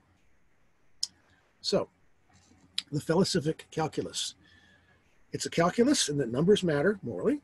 It's hedonistic calculus of happiness because pleasure, happiness defines goodness. Okay. In 1945, to end World War II, President Harry Truman of the United States dropped an atom bomb, first on Hiroshima, and then a second one on Nagasaki. The Japanese surrendered. The war was ended. Hiroshima. This is one of the consequences of Hiroshima. Was it a good thing for President Truman to drop these bombs, or was it a bad thing? Well, here's a guy who makes a case for the former, that it was a good thing. Paul Fussell, thank God for the atom bomb. Fussell wrote an essay by this title, which is in a collection of essays by the same title. Fussell was a professor of English for the longest time at University of Pennsylvania, I think then at Princeton toward the end of his life. He died a few years ago. But Paul Fussell had a reason for saying the atom bomb was a good thing. It ended World War II. It did so by mass death, anywhere between 90,000 and 200 civilians in Hiroshima alone, and there was Nagasaki also. Maximum alone from both, about 250,000, somewhere in that neighborhood. 250,000 people dead. Had the bomb not been used, there might have been more Japanese killed, up to that same 250,000, because they would have resisted invasion to the last man, and perhaps twice that many Americans into the bargain, so 3 times as many dead total if the bomb had not been dropped and if the invasion of the Japanese home islands had gone on. And again, Fussell had a dog in this fight. In 1945, he was an infantry lieutenant. He'd been wounded badly in the Hurtgen Forest, I think, in Europe. War was over in the European theater, and these guys were being shipped across the United States to the West Coast, ready to be deployed to invade Japan. They'd already beat Hitler. They'd already done so at tremendous cost, personal cost. They'd already beat the odds and survived it. Now they're going to have to do it all over again. So yeah, a lot of guys like Paul Fussell, when they heard that the bomb was dropped, they said, thank God for the atom bomb. That was their point of view, a widespread point of view it was. Okay, what would Mill and Kant say? Now I put this, because he didn't actually say this, obviously he didn't know about Hiroshima any more than he knew about the trolley problem, so I put this in sort of dotted quotation marks, or dotted quotation bubble. But I think Mill would say something like this. Dropping the bomb was a morally good act. It was not only the lesser of 2 evils, it was a positive good. On balance, it increases the amount of happiness for all and decreases the amount of misery, which is just what defines moral good. So, given the numbers, it's a no-brainer. 750,000 is greater than 250,000. I think Kant would have a reply also, and again, I'm imagining this, but I imagine that it would go like this. Even with the numbers, Kant would say, it would be immoral to drop the bomb. Unless you can will that everyone in a tight situation should drop it, and you can't do that, then it should not be done, even if it saves many lives. Now, we don't need to suppose that one or another of these views automatically solves the problem. It is a complex issue, and part of the complexity is would have dropping the bomb on Hiroshima alone have done the trick? Why did Truman drop the second bomb? He might not have had to do that, and there are all kinds of arguments about such issues. But they do give us competing and general principles on which we might consider any such decision. Kant's option would preserve Truman's moral purity. The cost would be to sit by and watch 750,000 people die instead of 250,000. And some of those would be his own people, not just the enemy. Mill's option would be to have Truman embrace the action of directly causing the death of that 250,000 in order to save, the lives of a bunch of others. If one has to choose, is it better to preserve moral purity or to minimize harm? Well, as the atom bomb example suggests, the flip side of embracing the greatest good might be to embrace the lesser of two evils. Voltaire would advise us, don't let the best become the enemy of the good. If I can't get perfection, shouldn't I just at least do something good? Kant, on the other hand, is pig-headed. Forget about Bohr's head. We got Kant's head. Don't compromise. Compromise elsewhere. Those who take Mill's position against Kant might point out that there are certain advantages to this. Kant gives a counsel of perfection, but we live in an imperfect world. He doesn't want any compromise, but sometimes pig-headedness may be good, sometimes it's not. It can be irresponsible to ignore consequences entirely. Kant defines avoiding consequences as morality, but from Mill's point of view, that's just immorality. Is that really what we should mean by ethics? Okay, so we can now summarize Mill. Hedonism, pleasure is the basis of the good. Not everybody agrees with him here, but pleasure for Mill is absolute and universal. Objection, isn't this a doctrine of swine for the selfish? Mill says no, there are hierarchies of pleasures, and hedonism is social. It's the greatest good for the greatest number. The felicific calculus, numbers do count morally. Pleasure is an absolute good, but Mill is a little more flexible than Kant. Sometimes lying can be good, consider circumstances, consider consequences. But above all, don't let the perfect become the enemy of the good. Do the good. So in short, the deontic view says that good is done from duty. The good is to do the right thing, whatever that might be. And for Kant, the good is to will the universal. From the consequentialist point of view, Mill's in particular, the good is to maximize happiness, to minimize suffering or pain. You try to do the greatest good for the greatest number and don't allow the perfect to become the enemy of the good. So in philosophy, we have here one ancient and two modern ways of looking at ethics. So get the translation. There are virtue ethics, there are duty ethics, there are utilitarian ethics, also known as consequentialism. And by the way, you should be the guy with the notebook there taking notes. And imagine Mill coming to Kant's birthday party and spoiling it. Oh, trick candles. These are immoral, Mill. Oh, come on. Look around the party. Everyone's enjoying the joke. How could it be immoral then? Surely their enjoyment outweighs you being annoyed. It doesn't matter that people enjoy it. It's wrong no matter what. Okay. Further on the trolley problem. Is it just a human problem? No. Consider self-driving cars, which we're getting into now. Suppose a crash is inevitable between two of these cars. Should the self-driven car make the decision to steer in such a way that it makes the utilitarian decision that one person dies rather than five? Now, it's one thing for a human being to make that decision on the spot. It's another thing for human programmers to program software so that it will inevitably make that decision under a certain set of circumstances. That's a whole set of problems that Mill hadn't even contemplated, but they're with us today. Trolleyology, the trolley problem has become a subject of not only philosophical discussion, but also psychological research as a whole. If you want to read, Slate has a whole article on that. Let's come back to the trolley problem for a minute and think about it in terms, first of all, of John Rawls' view about the veil of ignorance, because that's one of the conditions, although it's not explicitly stated, but it's there in the trolley problem. Here again, Stephen Fry, the actor from BBC 4.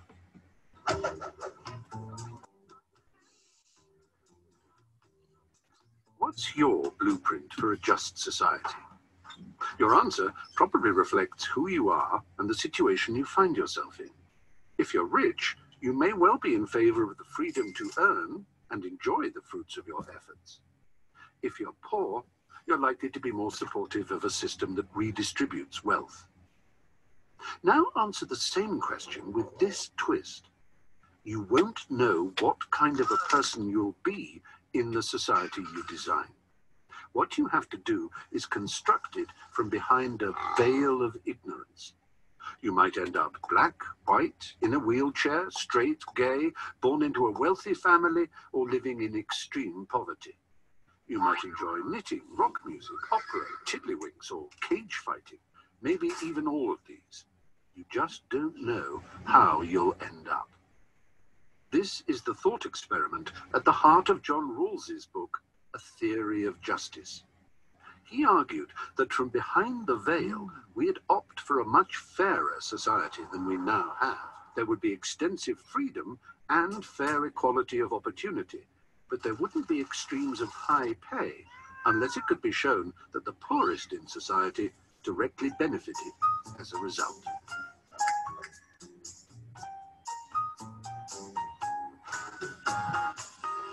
Yes, if I don't have a dog in the fight, if I don't know that I have a dog in the fight, would I make different decisions than otherwise I do?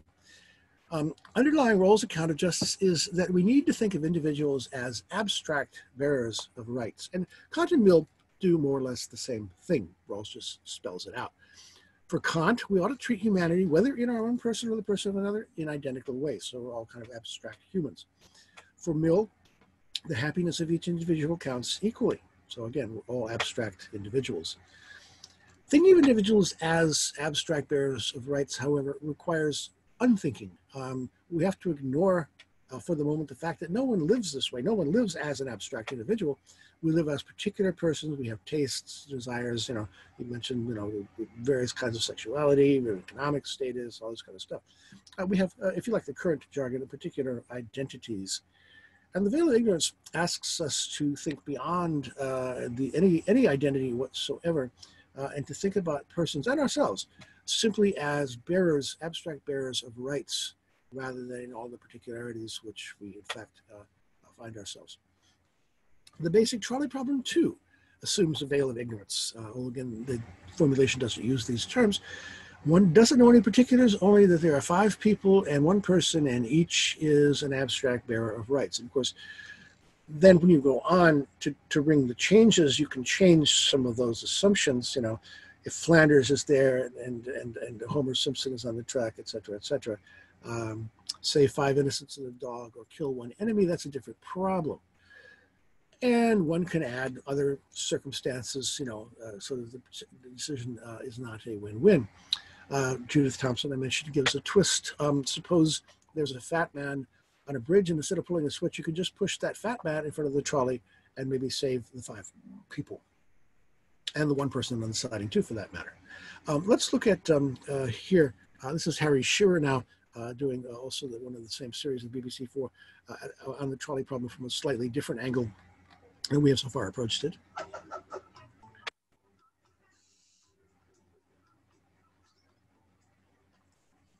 runaway train is heading towards 5 workers on a railway line. There's no way of warning them, but you're standing near a lever that operates some points. Switch the points, and the train goes down a spur. Trouble is, there's another worker on that bit of track too, but it's 1 fatality instead of 5. Should you do that? Many people think the right thing to do would be to switch the points, to sacrifice 1 to save 5, since that produces the best outcome possible. Now imagine the train heading for the workers again.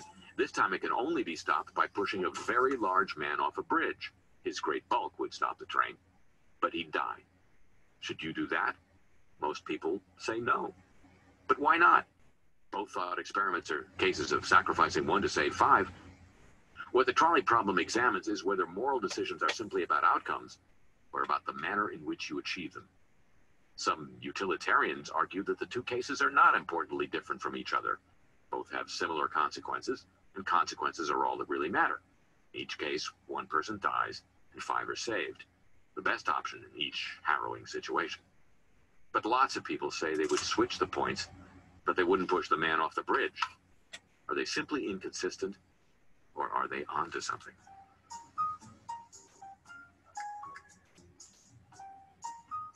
So there's a different twist to the trolley problem. Why might one and the same person have such competing intuitions that it can be right to pull the switch, but wrong to push the fat man? Again, numerically the results are the same if it's just a felicific calculus. Could it be that philosophy is not the last word on ethics? Both Mill and Kant, as we've seen, put forward philosophical ethics. They represent the two modern options, but philosophers don't have monopoly in any case. Religions, for example, tend to have ethical views. We've seen a little bit about the conflict between those views and Mill's hedonism. All cultures, again, have some ideas of right and wrong, what we might call folk-moralities.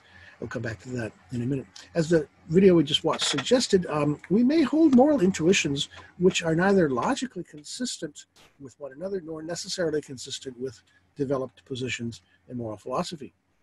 We've also seen in the case of Kant, and we'll shortly see again in the case of Mill, sometimes the ethical views of philosophers do comport with people's intuitions of right and wrong, but sometimes they do not. In addition to individual moral intuitions, we may also hold collective folk moralities. I noted from the outset, all cultures have some ideas of moralities and ethics, but philosophers will not necessarily be prepared to endorse any one of these. Yet people may act according to them. The moral principles from which humans act might or might not themselves have explicit philosophical justifications. They might just be a matter of socially shared intuitions.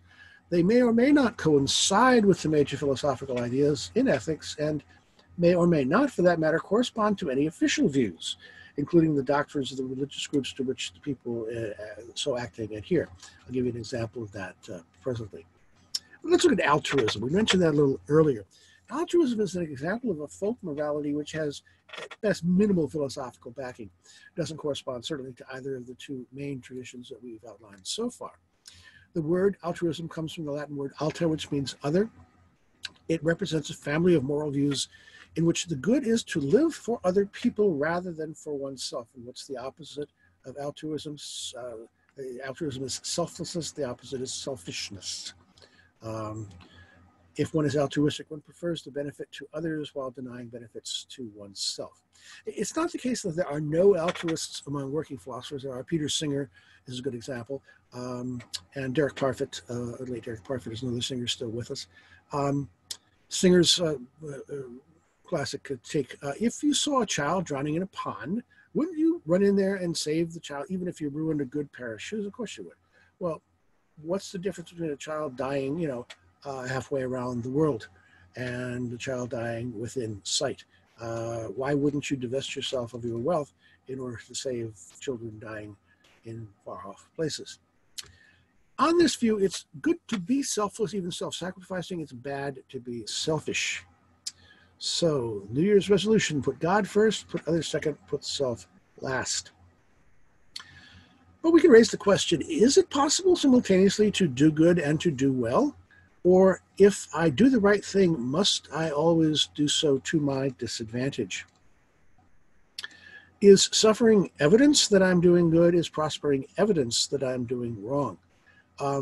Psychologically, perhaps the most extreme form of altruism comes about from the assumption that since self-sacrifice is good, if I'm feeling pleasure, I must be in the wrong. I'm not doing good unless I personally suffer for it. So this guy gave up chocolate for Lent. Is suffering evidence that I'm doing good? Is prospering evidence that I'm doing wrong? This lady here, however, gave up Lent for chocolate. Here's a good question. Do you cook for yourself? Do you cook for yourself? I have a good friend. She's a very good cook. I know this because she has over for Christmas dinner every year and puts on a good spread. And other times we've been there. But if she's by herself, and she's a widow, just eating by herself, she doesn't cook. She eats over the sink or out of a pot or snacks or nibbles or whatever. It's important to cook for other people, but unimportant to cook for me.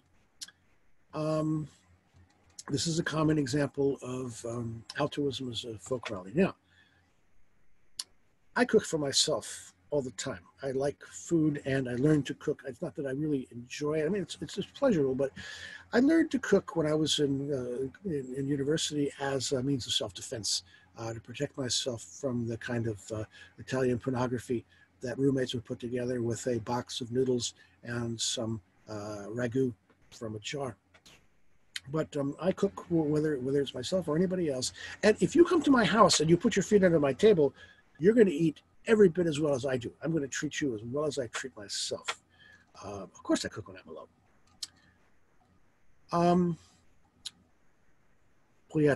Again. So basically, one can take the point of view, keep calm and pamper yourself. Treat yourself well, but treat other people the same.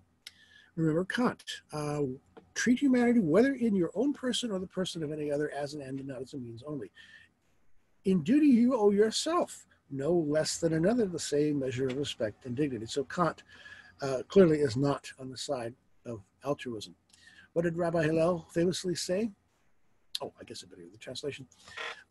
If I am not for myself, who will be? If I am only for myself, what am I? And if not now, when? Yeah, but if I'm not for myself, who will be? Does this necessarily mean to be for yourself selfishly? The notion that other trumps self doesn't figure at all in the major ethical systems either of Kant or Mill. On the contrary, Kant assumes that ethical action is enlightened self-interest. Mill's hedonism certainly isn't self-denying either. On the other hand, the idea of altruism has not been without critical discussion entirely. The term itself was coined by Auguste Comte, a social thinker who's credited with the founding of sociology, although he did not coin the term sociology. That came later. The contrast with altruism is egoism. And Comte does this in the context of a response to several major changes that were taking place in European society. The French Revolution and the overturn of traditional authority, the Industrial Revolution and the dark satanic mills it brought in its wake. Comte founded a viewpoint known as positivism, and this was meant to be a doctrine in sociology. It was the original doctrine in sociology, but it was also meant to be a social philosophy.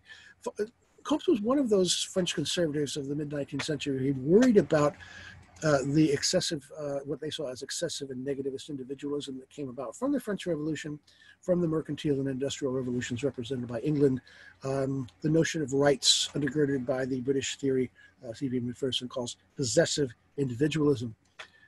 And so in response to that, in opposition to that, Kant formulated what he called a positivist catechism. That's an interesting choice of words, isn't it?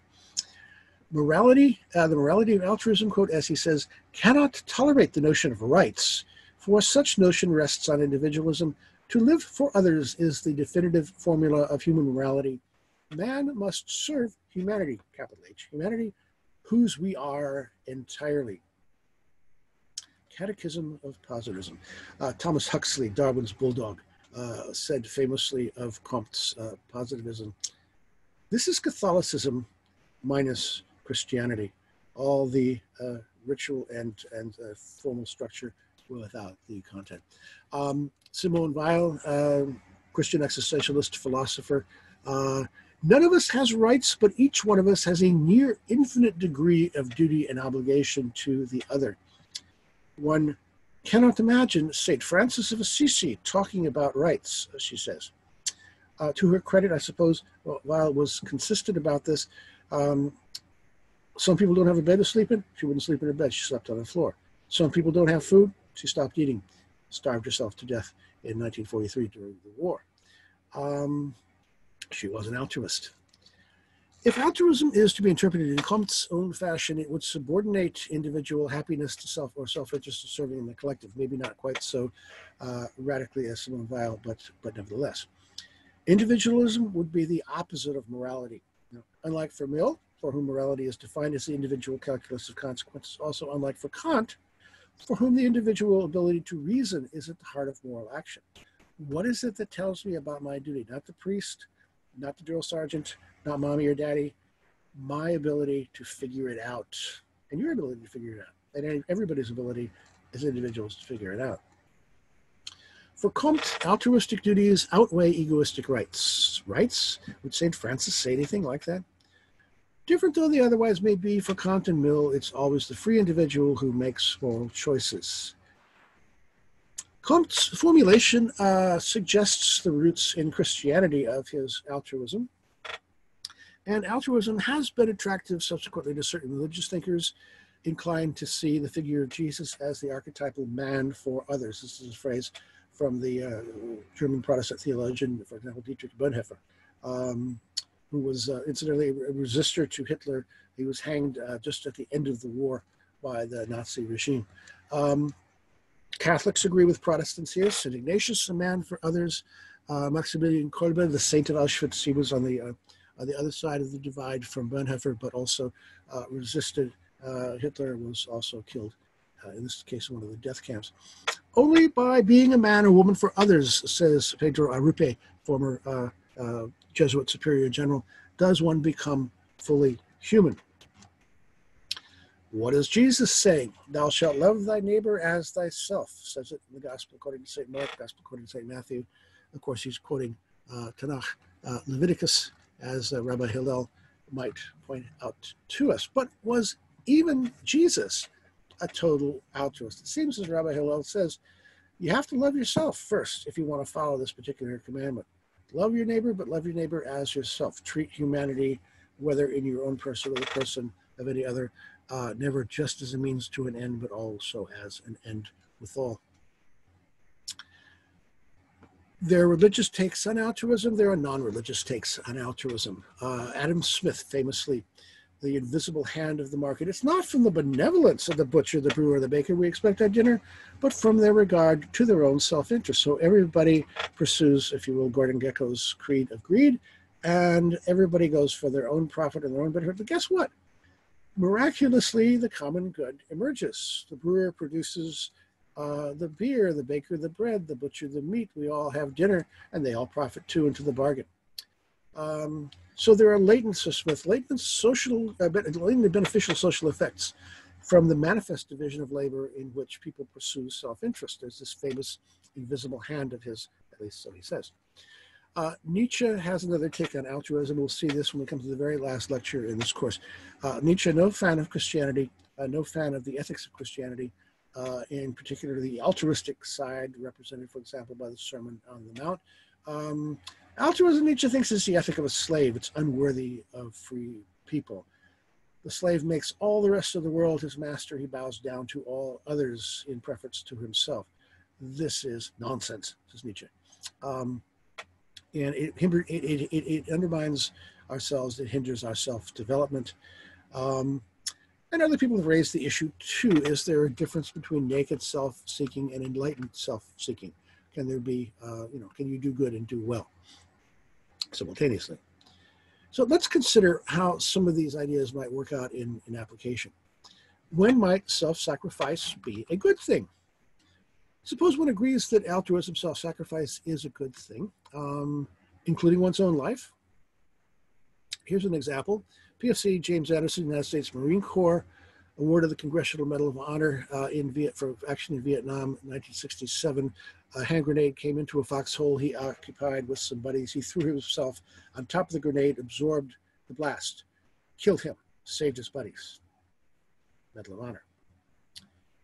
Did PFC Anderson commit suicide? Well, clearly he acted so as to bring about his own death. He caused his own death. One way to say that even though he did that, he did not commit suicide is to invoke the doctrine known as the double effect. This goes back to St. Thomas Aquinas. It's a sort of prototypical way of distinguishing between intentions and effects. We can distinguish, says this point of view, from the consequences of an act and the intentions that might motivate it. If the primary intention of him throwing himself in his grenade was to kill himself, well, yes, that would have been suicide, and of course the Catholic Church takes a different view of that. But if his primary intention was to save his buddies, that's good. And if it's simply a side consequence that he dies in the process, well, okay, that's a consequence. That's unfortunate, but if it wasn't the primary intention, then it's not morally blamable. This is a useful consequence for lots of things. Suppose I crashed my car into a tree accidentally. I caused injury. Was it my primary intention to crash my car and cause injury? No. If it was a secondary consequence, if this was collateral damage, well, then moral blame gets applied in different ways. So How would the various points of view interpret the morality of what P.F.C. Anderson did? Well, I think everybody, including folk wisdom, would approve of him deciding to sacrifice his life in order to save his friends. Kant says, can we will that everyone do this? If we can, to the extent that we can, yes, then he did a good thing. Aquinas would say with a double effect, well, he was trying to save his friends, not kill himself, so yes, he did a good thing. The folk wisdom of altruism would say, yes, he acted for others, that's a good thing. Mill would say he saved a larger number of his buddies, so that was a good thing. So for different sorts of reasons, different people could look on this one identical act and come to the same basic sort of judgment, although again, differently arrived at.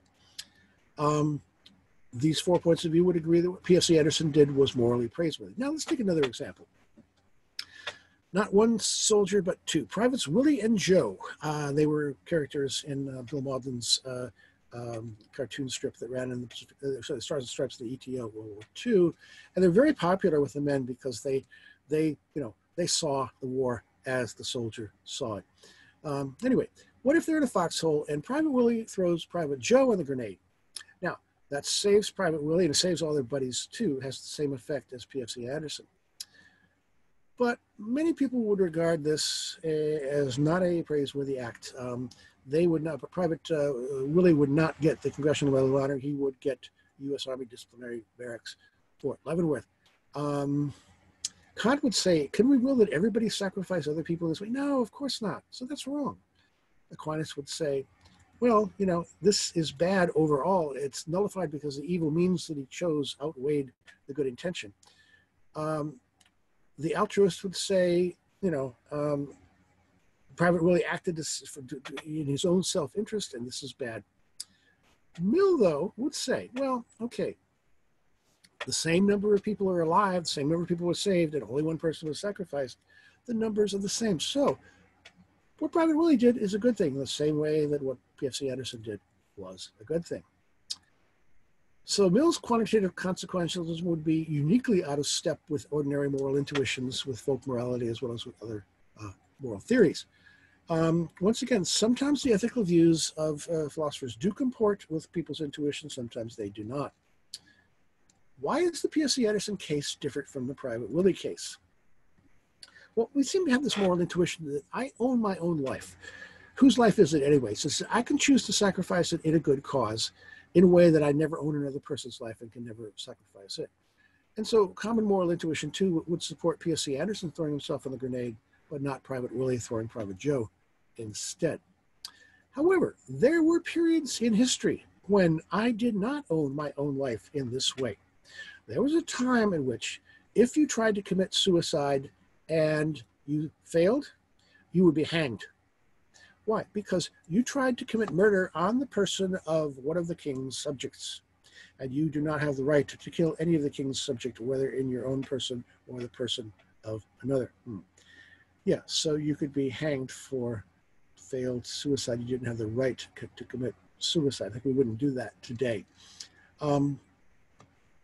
It's interesting how people think of suicide. The French say suicide, just like we say suicide. It comes from a common Latin root. The Germans have a couple of words. One of them does come from the Latin root, but the most common word I think the Germans use for suicide, this is interesting, is Selbstmord, which literally means self-murder. Now, murder isn't the same as killing. We'll come to this when we talk about the Euthyphro dialogue of Plato. Murder is unjustified homicide. You can commit homicide and it might be justified self-defense, time of war, etc. Murder is a specific case of homicide in which there's no justification. But the German word builds this judgment into the very word itself. It's not just you have killed yourself, suicide. You have murdered yourself. So, attitudes can vary on this. Should we blame a murderer? Dinsdale Piranha, one of the infamous Piranha brothers, put on trial for murder, and a psychologist is hauled to the witness stand to testify in his behalf. This is Monty Python. Here it goes. It's easy for us to judge Dinsdale Piranha too harshly. After all, he only did what most of us simply dream of doing.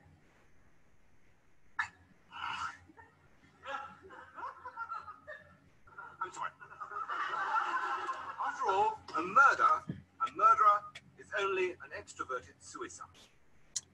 A murderer is only an extroverted suicide. I have the right to commit suicide, so why not murder? I guess reference there to Dr. Strangelove as well. When might self-sacrifice be a good thing? When might it be a bad thing? Well, parents want to make self-sacrifices for their children. You know, I'm having another mashed potato sandwich for lunch, but the kids' college fund is growing, so that's good. But what if your self-sacrifice makes your children orphans? Is there a limit beyond which you don't want to sacrifice yourself? General Patton hit the nail on the head when he said this to his troops. I want you to remember that no bastard ever won a war by dying for his country. He won it by making the other poor dumb bastard die for his country. Yes, your duty is not to die for your country. Finally, ethics, should it be prescriptive or descriptive?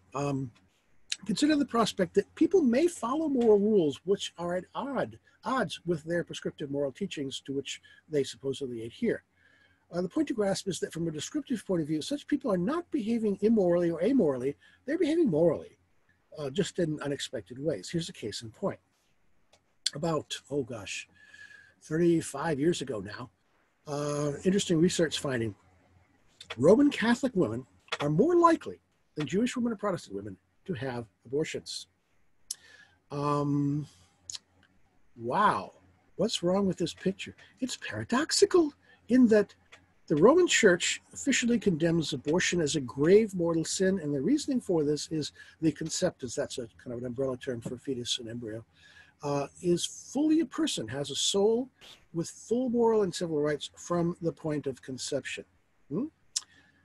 And most recently, it's adjusted its views in light of scientific biology, in which at no point in the continuum of pregnancy from conception to birth can be held to be morally relevant. It's a process, but it remains adamantly against abortion, period. Protestantism doesn't operate with the concept of mortal sin in the same way. And Protestant groups have varied on whether they approve or disapprove the decision to abort. Liberal Protestants tend to support the right to abort. Conservative Protestants in the past have joined forces, have opposed the Catholic Church.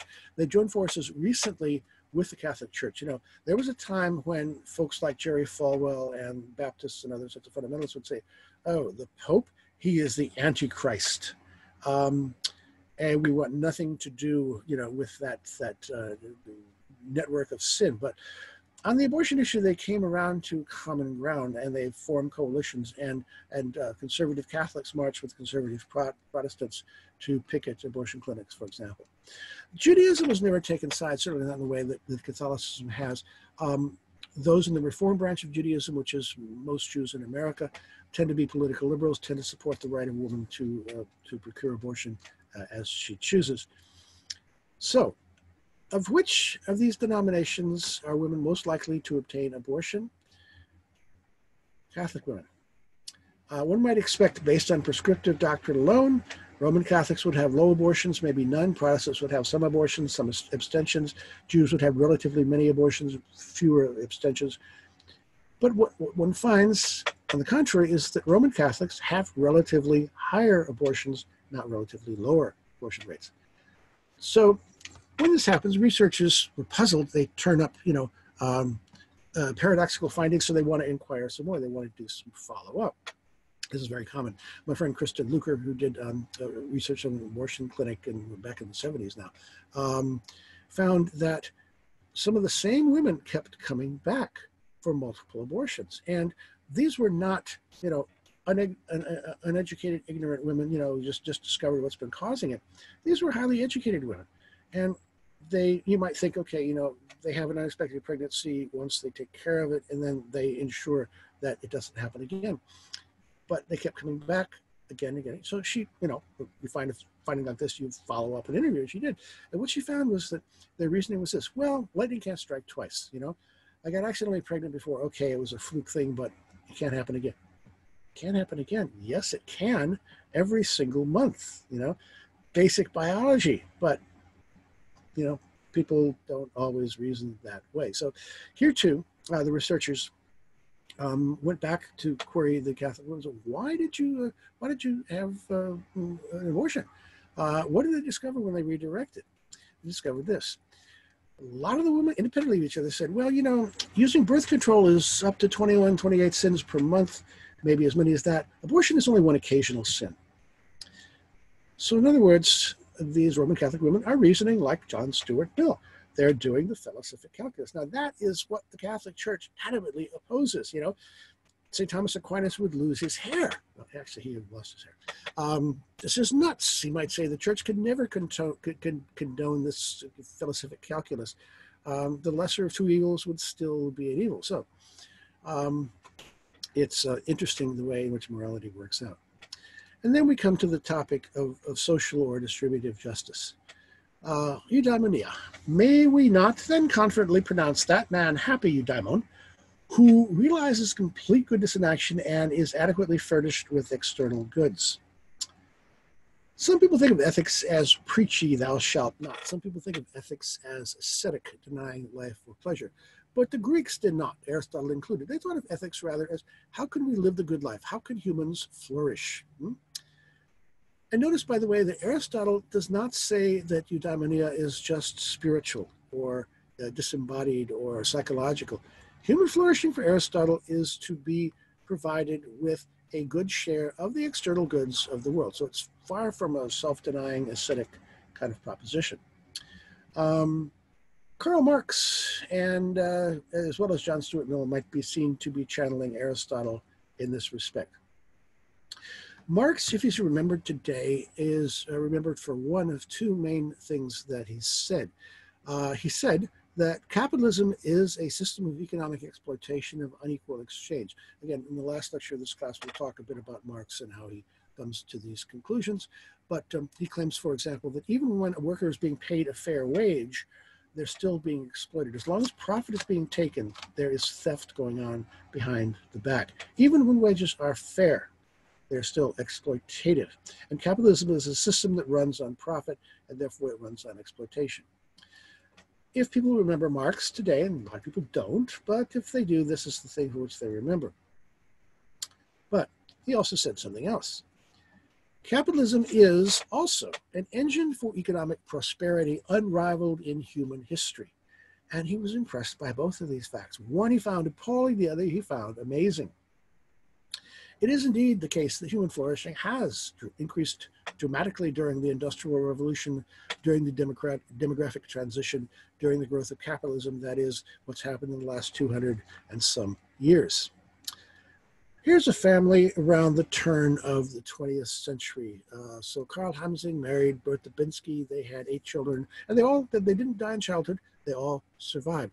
Well, in that day and age, that was still not an unusual number of people, children to have for a couple. 2 children is more the norm, 2.5, declining now in later times. But we went through a demographic transition in which the death rate decreased at first, and the birth rate took a while to decrease, the birth rate represented by the green line, but that's essentially what happened. This couple we just looked at had not quite gone through that, even by the end of the 20th century. Most of us have gone through that, certainly in industrial societies.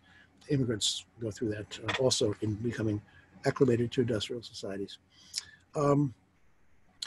Death rates decreased dramatically, followed by an equally dramatic increase in birth rates. And this leads in the long run, if not in the short run, to increase in the quality of life. Throughout most of human history, no one would be lucky enough to reach age 30, or one would be lucky. I mean, so many people wouldn't. 50, you were an old man.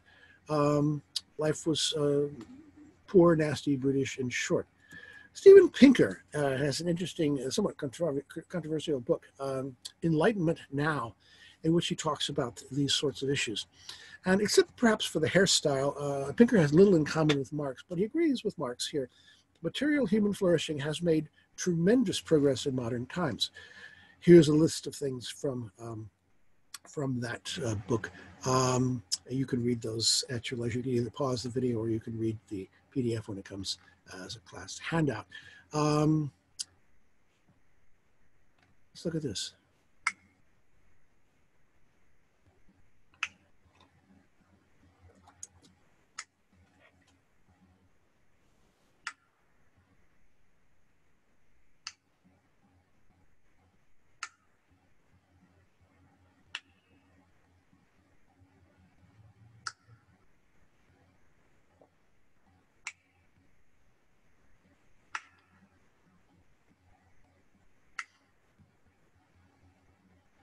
Wow, that's a sobering statistic. Every 3 seconds, a child dies of extreme poverty.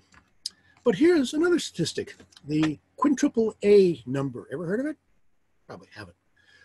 John Lanchester, he writes on economics, he's not a formal economist, which is part of the reason he's interested, gives it this name, the quintuple A number, so that it comes at the very head of his glossary alphabetically. Here's what it is. It's a term I've just made up, he says, but it denotes an actual number, 16,438. The most important statistic in the world, but this isn't the famous fact, the famous success. It's the number of children under 5 who are not dying every day compared with the number who were dying daily in 1990. From 12.6 million to 6.0 million deaths a year, total of 6 million children's lives saved every year. Why isn't this as famous as 3 seconds? As Melinda Gates says, I challenge you to name something that gets better on that kind of schedule. The reduction of annual childhood deaths worldwide, the quintuple A number, in just slightly less than a quarter of a century, half. So stop clicking your feckin' fingers, Bono and Liam Neeson. You know, you're killing us out here. These annoying celebrities could click their fingers every 5.25 seconds to show how many lives have been saved, says Manchester. Ian McEwan, in a recent novel, has a character say more or less the same thing. Humanity has never been so rich, so healthy, so long-lived. When fewer die in wars and childbirth than ever before, when hundreds of millions have been raised from wretched subsistence, when in the West, even the middling poor recline in armchairs, charmed by music as they steer themselves down smooth highways at 4 times the speed of a galloping horse, even if you have a 1970 Datsun, he is still traveling in style. When smallpox, polio, cholera, measles, high infant mortality, illiteracy, public executions, we don't see those anymore, and routine state torture have been banished from so many countries, what are the commonplace miracles that would make a manual laborer the envy of Caesar Augustus? Pain-free dentistry, electric light, instant contact with people we love, with the best music the world has known, with the cuisine of a dozen cultures. I wasn't able to get an actual photo of what I want to show you. I saw it in the museum in Cairo, which unfortunately the artifact may not exist because that museum was looted about 6 months after I saw it there. But what this represents is, looks like a colander. It's Pharaoh's shower. Okay, the Pharaoh could have a shower because he had slaves, a couple of them to hold this over his head, and then some more to pour buckets of water constantly through this, and that gave the Pharaoh a shower with a lot of slave labor. Hey, you could do this every morning without slave labor. One of the commonplace miracles, says Ian McEwan, that would make a manual labor the envy of Caesar Augustus or the Pharaoh. Water, flowing water, hot water, constantly. You could have as many showers a day as you can handle. Now, we're not as prosperous as the Pharaoh, but we can have what only the Pharaoh had back then, and hot water, and even better, no slavery involved. We don't have to settle for Flint, Michigan. That's why we get outraged when it happens, you know. Cold water, hot water, fresh water flowing all the time. In short, this is Pinker's point. Modernization, the Industrial Revolution, the demographic transition, capitalism have increased human flourishing dramatically around the world, although there is still some way to go. Life expectancy up. Global proportion in extreme poverty down. Percent living under democracy up. Working hours in the US and Europe down. The best of all possible worlds? No, not necessarily, but a hell of a lot better than the recent past and most of human history for that matter. In November 1755, feast day of All Saints, right? An earthquake 8.5 to 9.0 magnitude, that is a very powerful earthquake, struck Lisbon, devastated it. Anywhere between 10,000 and 100,000 died, hard to tell, but a lot of people. This had some influence on philosophy. Kant wrote about this. The metaphor of firm foundations rested on the philosophy of Descartes, got a hit from that. Voltaire wrote Candide with his character Dr. Pangloss, gloss it all over. Blithely repeating the optimistic theodicy of Leibniz. This is the best of all possible worlds. This is the best of all possible worlds. The earthquake in Lisbon shattered that optimism. In his work, Theodicy, in 1710, Leibniz proposed that the world in which we live is the best of all possible worlds. God could have created other worlds, but he created this one, and it's as good as it gets. And this is what Voltaire satirizes in Candide. All is the best for the best, all is for the best in the best of all possible worlds, say. This is Dr. Pangloss. Or Pollyanna. Count your many blessings. It could all be worse. Having a bad day? Remember, it could be worse. You could be the elephant handler with a diarrheic elephant. Perfect is the enemy of the good, as Voltaire said, but can the worst also be the friend of the bad? For those who may be having a bad day, it can always be worse. You're tunneling out of prison into a outhouse pit. Yeah, well, you don't notice it until it's gone. The old folks say it ain't no lie. You never miss your water till your well runs dry. Yeah, we don't tend to balance our credits and our debits. Perhaps we could. Now, you don't become Pollyanna simply by noticing that life has become noticeably less poor, nasty, brutish, and short, as Pinker does, and as Marx does, for that matter. Considerable poverty does remain. At the same time, the world as a whole is tremendously wealthy. In a way that it has not been for most of human history. Thesis 1, on the whole, human society has amassed a level of wealth unprecedented in history. Thesis 2, unprecedented wealth is distributed unevenly across the whole of human society. Both these theses are simultaneously true. So, how has this human flourishing, of which Aristotle and others speak, been distributed? Well, material resources have increased. Distribution has gotten increasingly unequal. The book to reckon with here is Capital by Thomas Piketty. Piketty and Saez, his friend, worked on some research for this and come up with this amazing chart that I'm about to show you. Here it is. What do you see here? Well, it tells us about the income share of the top 0.1% of Americans over the course of about a century, 1913 to 2012.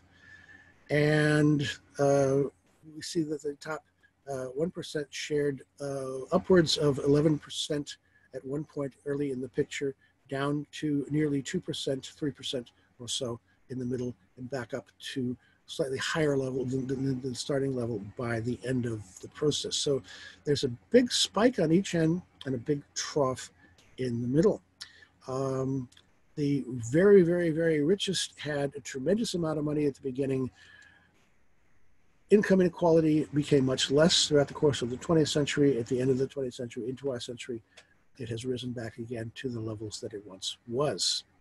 The Gilded Age, as they used to call it, the end of the 19th century, beginning of the 20th century, followed by the New Deal, the Great Depression, World War II, a leveling off of income inequality until about the time of Mrs. Thatcher, across the pond, and Mr. Reagan here in our country. And now we're to the point where intellectuals are talking about being back in a new Gilded Age. Extreme income inequality over this period of time. Income disparity between CEO and average worker is a good measure. It has not been constant, it's been increasing. In 1968, the CEO of General Motors, that was the benchmark corporation at that point, 66 times the pay of the guy on his factory floor. 2010, CEO of Walmart, that's now the new benchmark corporation, 900 times the salary of the average Walmart, quote, associate, unquote, on the floor of the store. 66 times to 900 times. Tremendous increase. The wealthiest 20% of the population own 85% of the wealth. The bottom 80% owns 15% of the wealth. That is to say, the guy at the top has much more income than basically the other four people at the bottom, are just distributed along the middle. Social stratification, categories, groups of people into a hierarchy based on wealth, power, and status. That's one thing. Stratification of wealth has gone to extremes. I showed you a diagram for the United States. This is a world diagram. It's not all that different. It's a champagne glass, basically. The richest quintile, the richest 20%, have the vast majority of wealth, 82.7% and the other 18 or 17%, 17.3 is distributed among the other 4 quintiles, that is 80% of the population. So not only the US, but globally, the Gang of 8, the 8 richest people in the world, hold as much wealth as the bottom 50% of the world. And we see here Bill Gates, Microsoft, toward the top. I think Jeff Bezos is climbing on him. Amancio Ortega in Spain, Warren Buffett in America, Carlos Slim, Mexico, Bezos, Mark Zuckerberg, Larry Ellison, Bloomberg, all Americans at the top 8. And in the United States, the 3 wealthiest people in the US, that would be Bezos, Gates, and Buffett, now own more than half of the bottom half of the, more wealth than the bottom half of the country combined is what I mean to say. And Ellison, Bloomberg, and Zuckerberg not far behind. Tremendous increase at the top comes at the expense of the middle and the bottom, as I said before. Looking out my window, there's a reason why those people are intense and jammed up in substandard housing. The minimum wage in this country is $7.25 an hour. This is what it translates into. CEO guy making $20,000 an hour has to work 0.01 seconds for a gallon of milk. The minimum wage earner has to work a half an hour for that same gallon of milk. Elizabeth Warren, if we started in 1960 and we said that as productivity goes up, then the minimum wage is going to go up the same. The minimum wage today would be about $22 an hour. So my question, with the minimum wage of $7.25 per hour, what happened to the other $14? It certainly didn't go to the workers. Real median family income has flatlined. Productivity, as Warren says, has indeed gone up. What happened? The New York Times says if wages kept pace with profits, the minimum wage would be $17 instead of $7.25. Warren says 22. In either case, somebody's pocketing the difference, 57 to 67%. How long does it take to earn $8,840, says this particular piece of propaganda. The average CEO, half a day. The charwoman who cleans up his office at night, 1 year. Now, quarrel about the precise numbers. This little piece of propaganda does exaggerate the numbers. The magnitude remains huge. It takes actually a CEO a full day to earn what she earns in a year. So, but still, extremely disproportionate, even when you do the numbers correctly. And what is the effect on the average person of human flourishing as it's distributed in this country and around the world? This was forgotten for the longest time. It's been revived recently. In 1944, Franklin Delano Roosevelt, President of the U.S., proposed an economic Bill of Rights during his State of the Union address, a second Bill of Rights. And here's what he said. Every American has the right to a job, the right to an adequate wage and decent living, the right to a decent home, not grace and favor, not just if we decide to give it to you, the right to a decent home, the right to medical care, the right to economic protection during sickness, accident, old age, unemployment, the right to a good education. Can you think of another American president, Democrat or Republican, who said anything like that? He said it in 1944. Perhaps it got lost in the fog of war. What if we had a second Bill of Rights? How's that working out for us so far? Low-wage workers are far more educated than they were in 1968, but they're being paid less. The gig economy will be 43% of the workforce by 2020. It's already there. Lots of McJobs. Now, a lot of people think that, well, if you're poor, it's because you're lazy. I look at the newspaper and there are want ads. Why are these guys living on the street? Get a job. Get off your lazy ass, you bum. Because if you work really hard and are kind, amazing things will happen. I'll work for food. We have a category in our world which is incongruous. And that category is the working poor, working poverty. That is, people who have jobs, people who have multiple jobs, are still not making enough at their job or jobs to put food on the table. They require aid, food stamps, ABT, etc. It may seem an oxymoron, but unemployment isn't the only cause of poverty. Again, this varies from country to country. The USA seems to have the highest ratio, but it's a problem, I think, wherever one finds it. Net economic worth is plummeting. 71% of Americans have less than $1,000 in savings. 49% have zero savings. Most Americans, if they had a $400 emergency, could not meet that $400 emergency. Okay.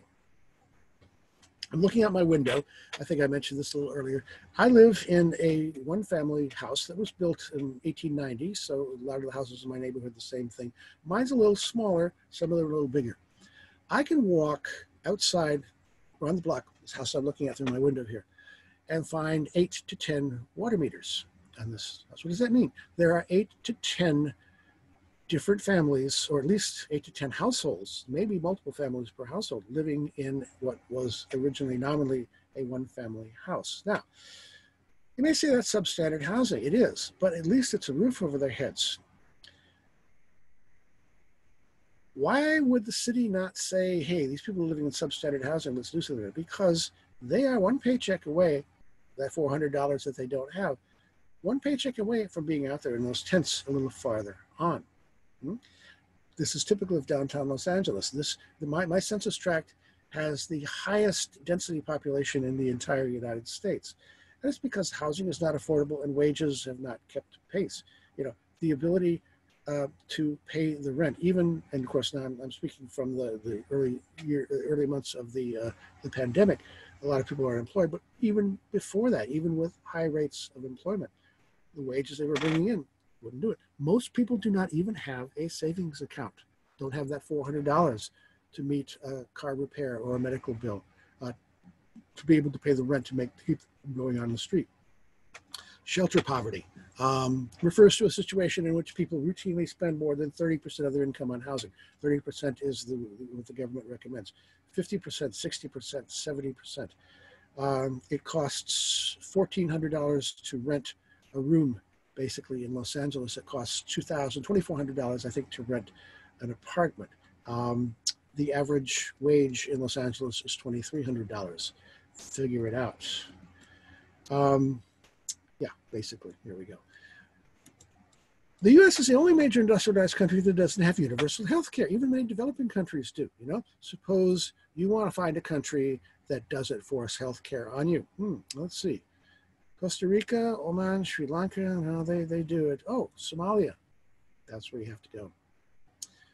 In the U.S., contrary to what FDR advocated in 1944, healthcare is still not a right. Historically, it's been tied to jobs, and there's a history there.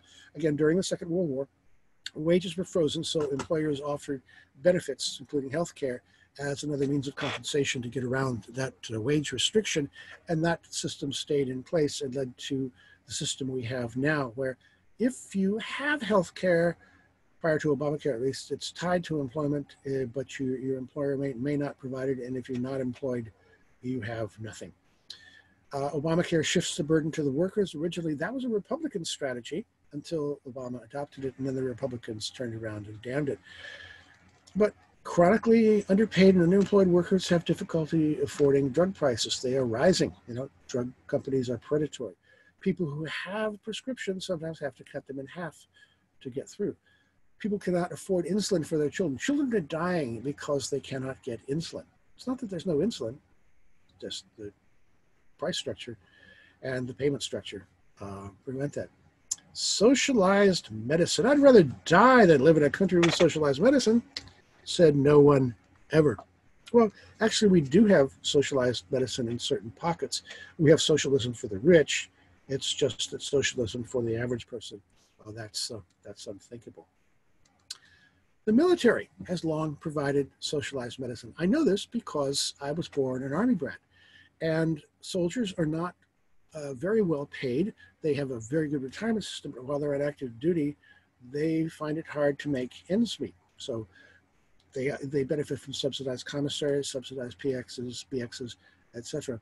But at least they have healthcare. We never had, when I was growing up as a boy, we never had to check the bank book before going to the doctor. We went to the doctor, that was it. Healthcare was included. That's a nice way to live. why can't this be the case for every American? It is the case for every Frenchman. It is the case for every Briton, every German, etc., but not, at least in this country. So maybe it's the case that Dr. Pangloss and Chicken Little both have it right. The middle class is falling, and this is at least the best world we've seen so far.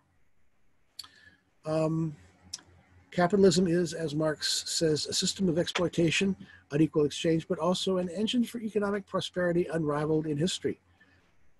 Isn't Marx as angry as he is just because he sees how much humans are capable of doing? I warn you. I warn you. This was Neil Kinnock, British Labour politician, before the election of Mrs. Thatcher, who's very much like Mr. Reagan, represents the neoliberal budget cutting that has brought about a lot of the current outcome. If Margaret Thatcher, he says, wins on Thursday, I warn you not to be ordinary. I warn you not to be young. I warn you not to fall ill. I warn you not to get old. And on that Thursday, the 3rd of May, 1979, Mrs. Thatcher was indeed elected prime minister, and therefore things did not go well for the young, for the ill, for the ordinary, for the old. And this country has seen the same thing. So do not be ordinary. Do not be young. Do not fall ill. Do not get old. If you take care of that, then you're set. Hey, Aristotle might ask, are we flourishing yet? And a good education. Currently in the US, it's no more a right than a job, an adequate wage, decent living, decent house, medical care, economic protection during sickness, accident, old age, or unemployment.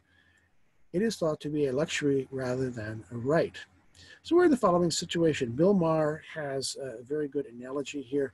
A pizza. Let's see what he has to say. America's rich aren't giving you money, they're taking your money. Between the years 1980 and 2005, 80% of all new income generated in this country went to the richest 1%. Let me put that in terms that even you fat-ass teabaggers, can understand. Say 100 Americans get together and order 100-slice pizza. The pizza arrives, they open the box, and the first guy takes 80 slices.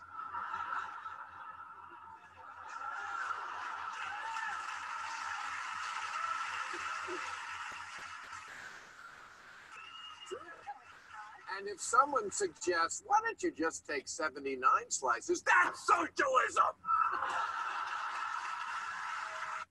Yes. 100-slice pizza, 80 slices for Bill Gates. And then this guy comes along and says, watch out for those immigrants. They're going to take away your slice. The growth of informal settlements, slums, and poor residential neighborhoods is a global phenomenon accompanying the growth of urban populations. 25% of the world's urban population lives in these informal settlements. 213 million added since 1990. This is what we're talking about here. The shantytowns, the favelas that we see in the third world. Well, in the third world, they exist because of objective poverty. These are societies which are poor on the whole. But we see similar squalor in the United States. And this is not due to objective third world poverty levels. These houses in Detroit were once livable. These people in tents in Los Angeles, presumably at some point or another, lived in, maybe grew up in a house. It's not that there is no housing stock. It's not that there is no wealth. We live in a very wealthy society. Even with all the jobs being exported overseas, still tremendous amount of resources. This is not a third world country, even if we have third world housing conditions in some pockets. Okay, snowflake alert. Whining about all these first world problems when there are third world problems. Yeah, but again, Voltaire's question is to the point. Can the worst also be the friend of the bad? I wanted to take a shower and then I forgot to bring a towel. Okay, snowflake. But we do have showers available. We don't have to settle for Flint, Michigan, and yet we do, because this sort of thing is now a first world problem. So once again, are Dr. Pangloss and Chicken Little both right? We need to have some perspective. We need to have some balance. The best of all possible worlds, perhaps not. Much, much, much better than the recent past. Yes. The middle class is falling. Yes. Many odd things may simultaneously be true. Severe impoverishment in the middle and the bottom of the U.S. is not due, though, to scarcity or any natural causes. The potential for human flourishing is greater than it has ever been. It's just that the abundance we're able to produce is not being distributed very well. I mentioned Marx earlier. There's a common way of reading Marx, Louis Althusser, for example, which stresses a discontinuity between Marx and his predecessors, particularly the philosophers of German idealism. And this is something, again, I want to address toward the end of this course. I want to show there's indeed quite a continuity. But Marx channels Kant at some point. He talks about the categoric imperative to overthrow all relations in which man is a debased, enslaved, abandoned, despicable essence. Martin Luther King. Call it democracy or call it democratic socialism, but there must be a better distribution of wealth within this country for all God's children. Am I the only one that suspects that Aristotle would agree with Marx and with King? And that ends the talk on ethics, so I will see you for the next talk on elaborated epistemology. Thank you and good day.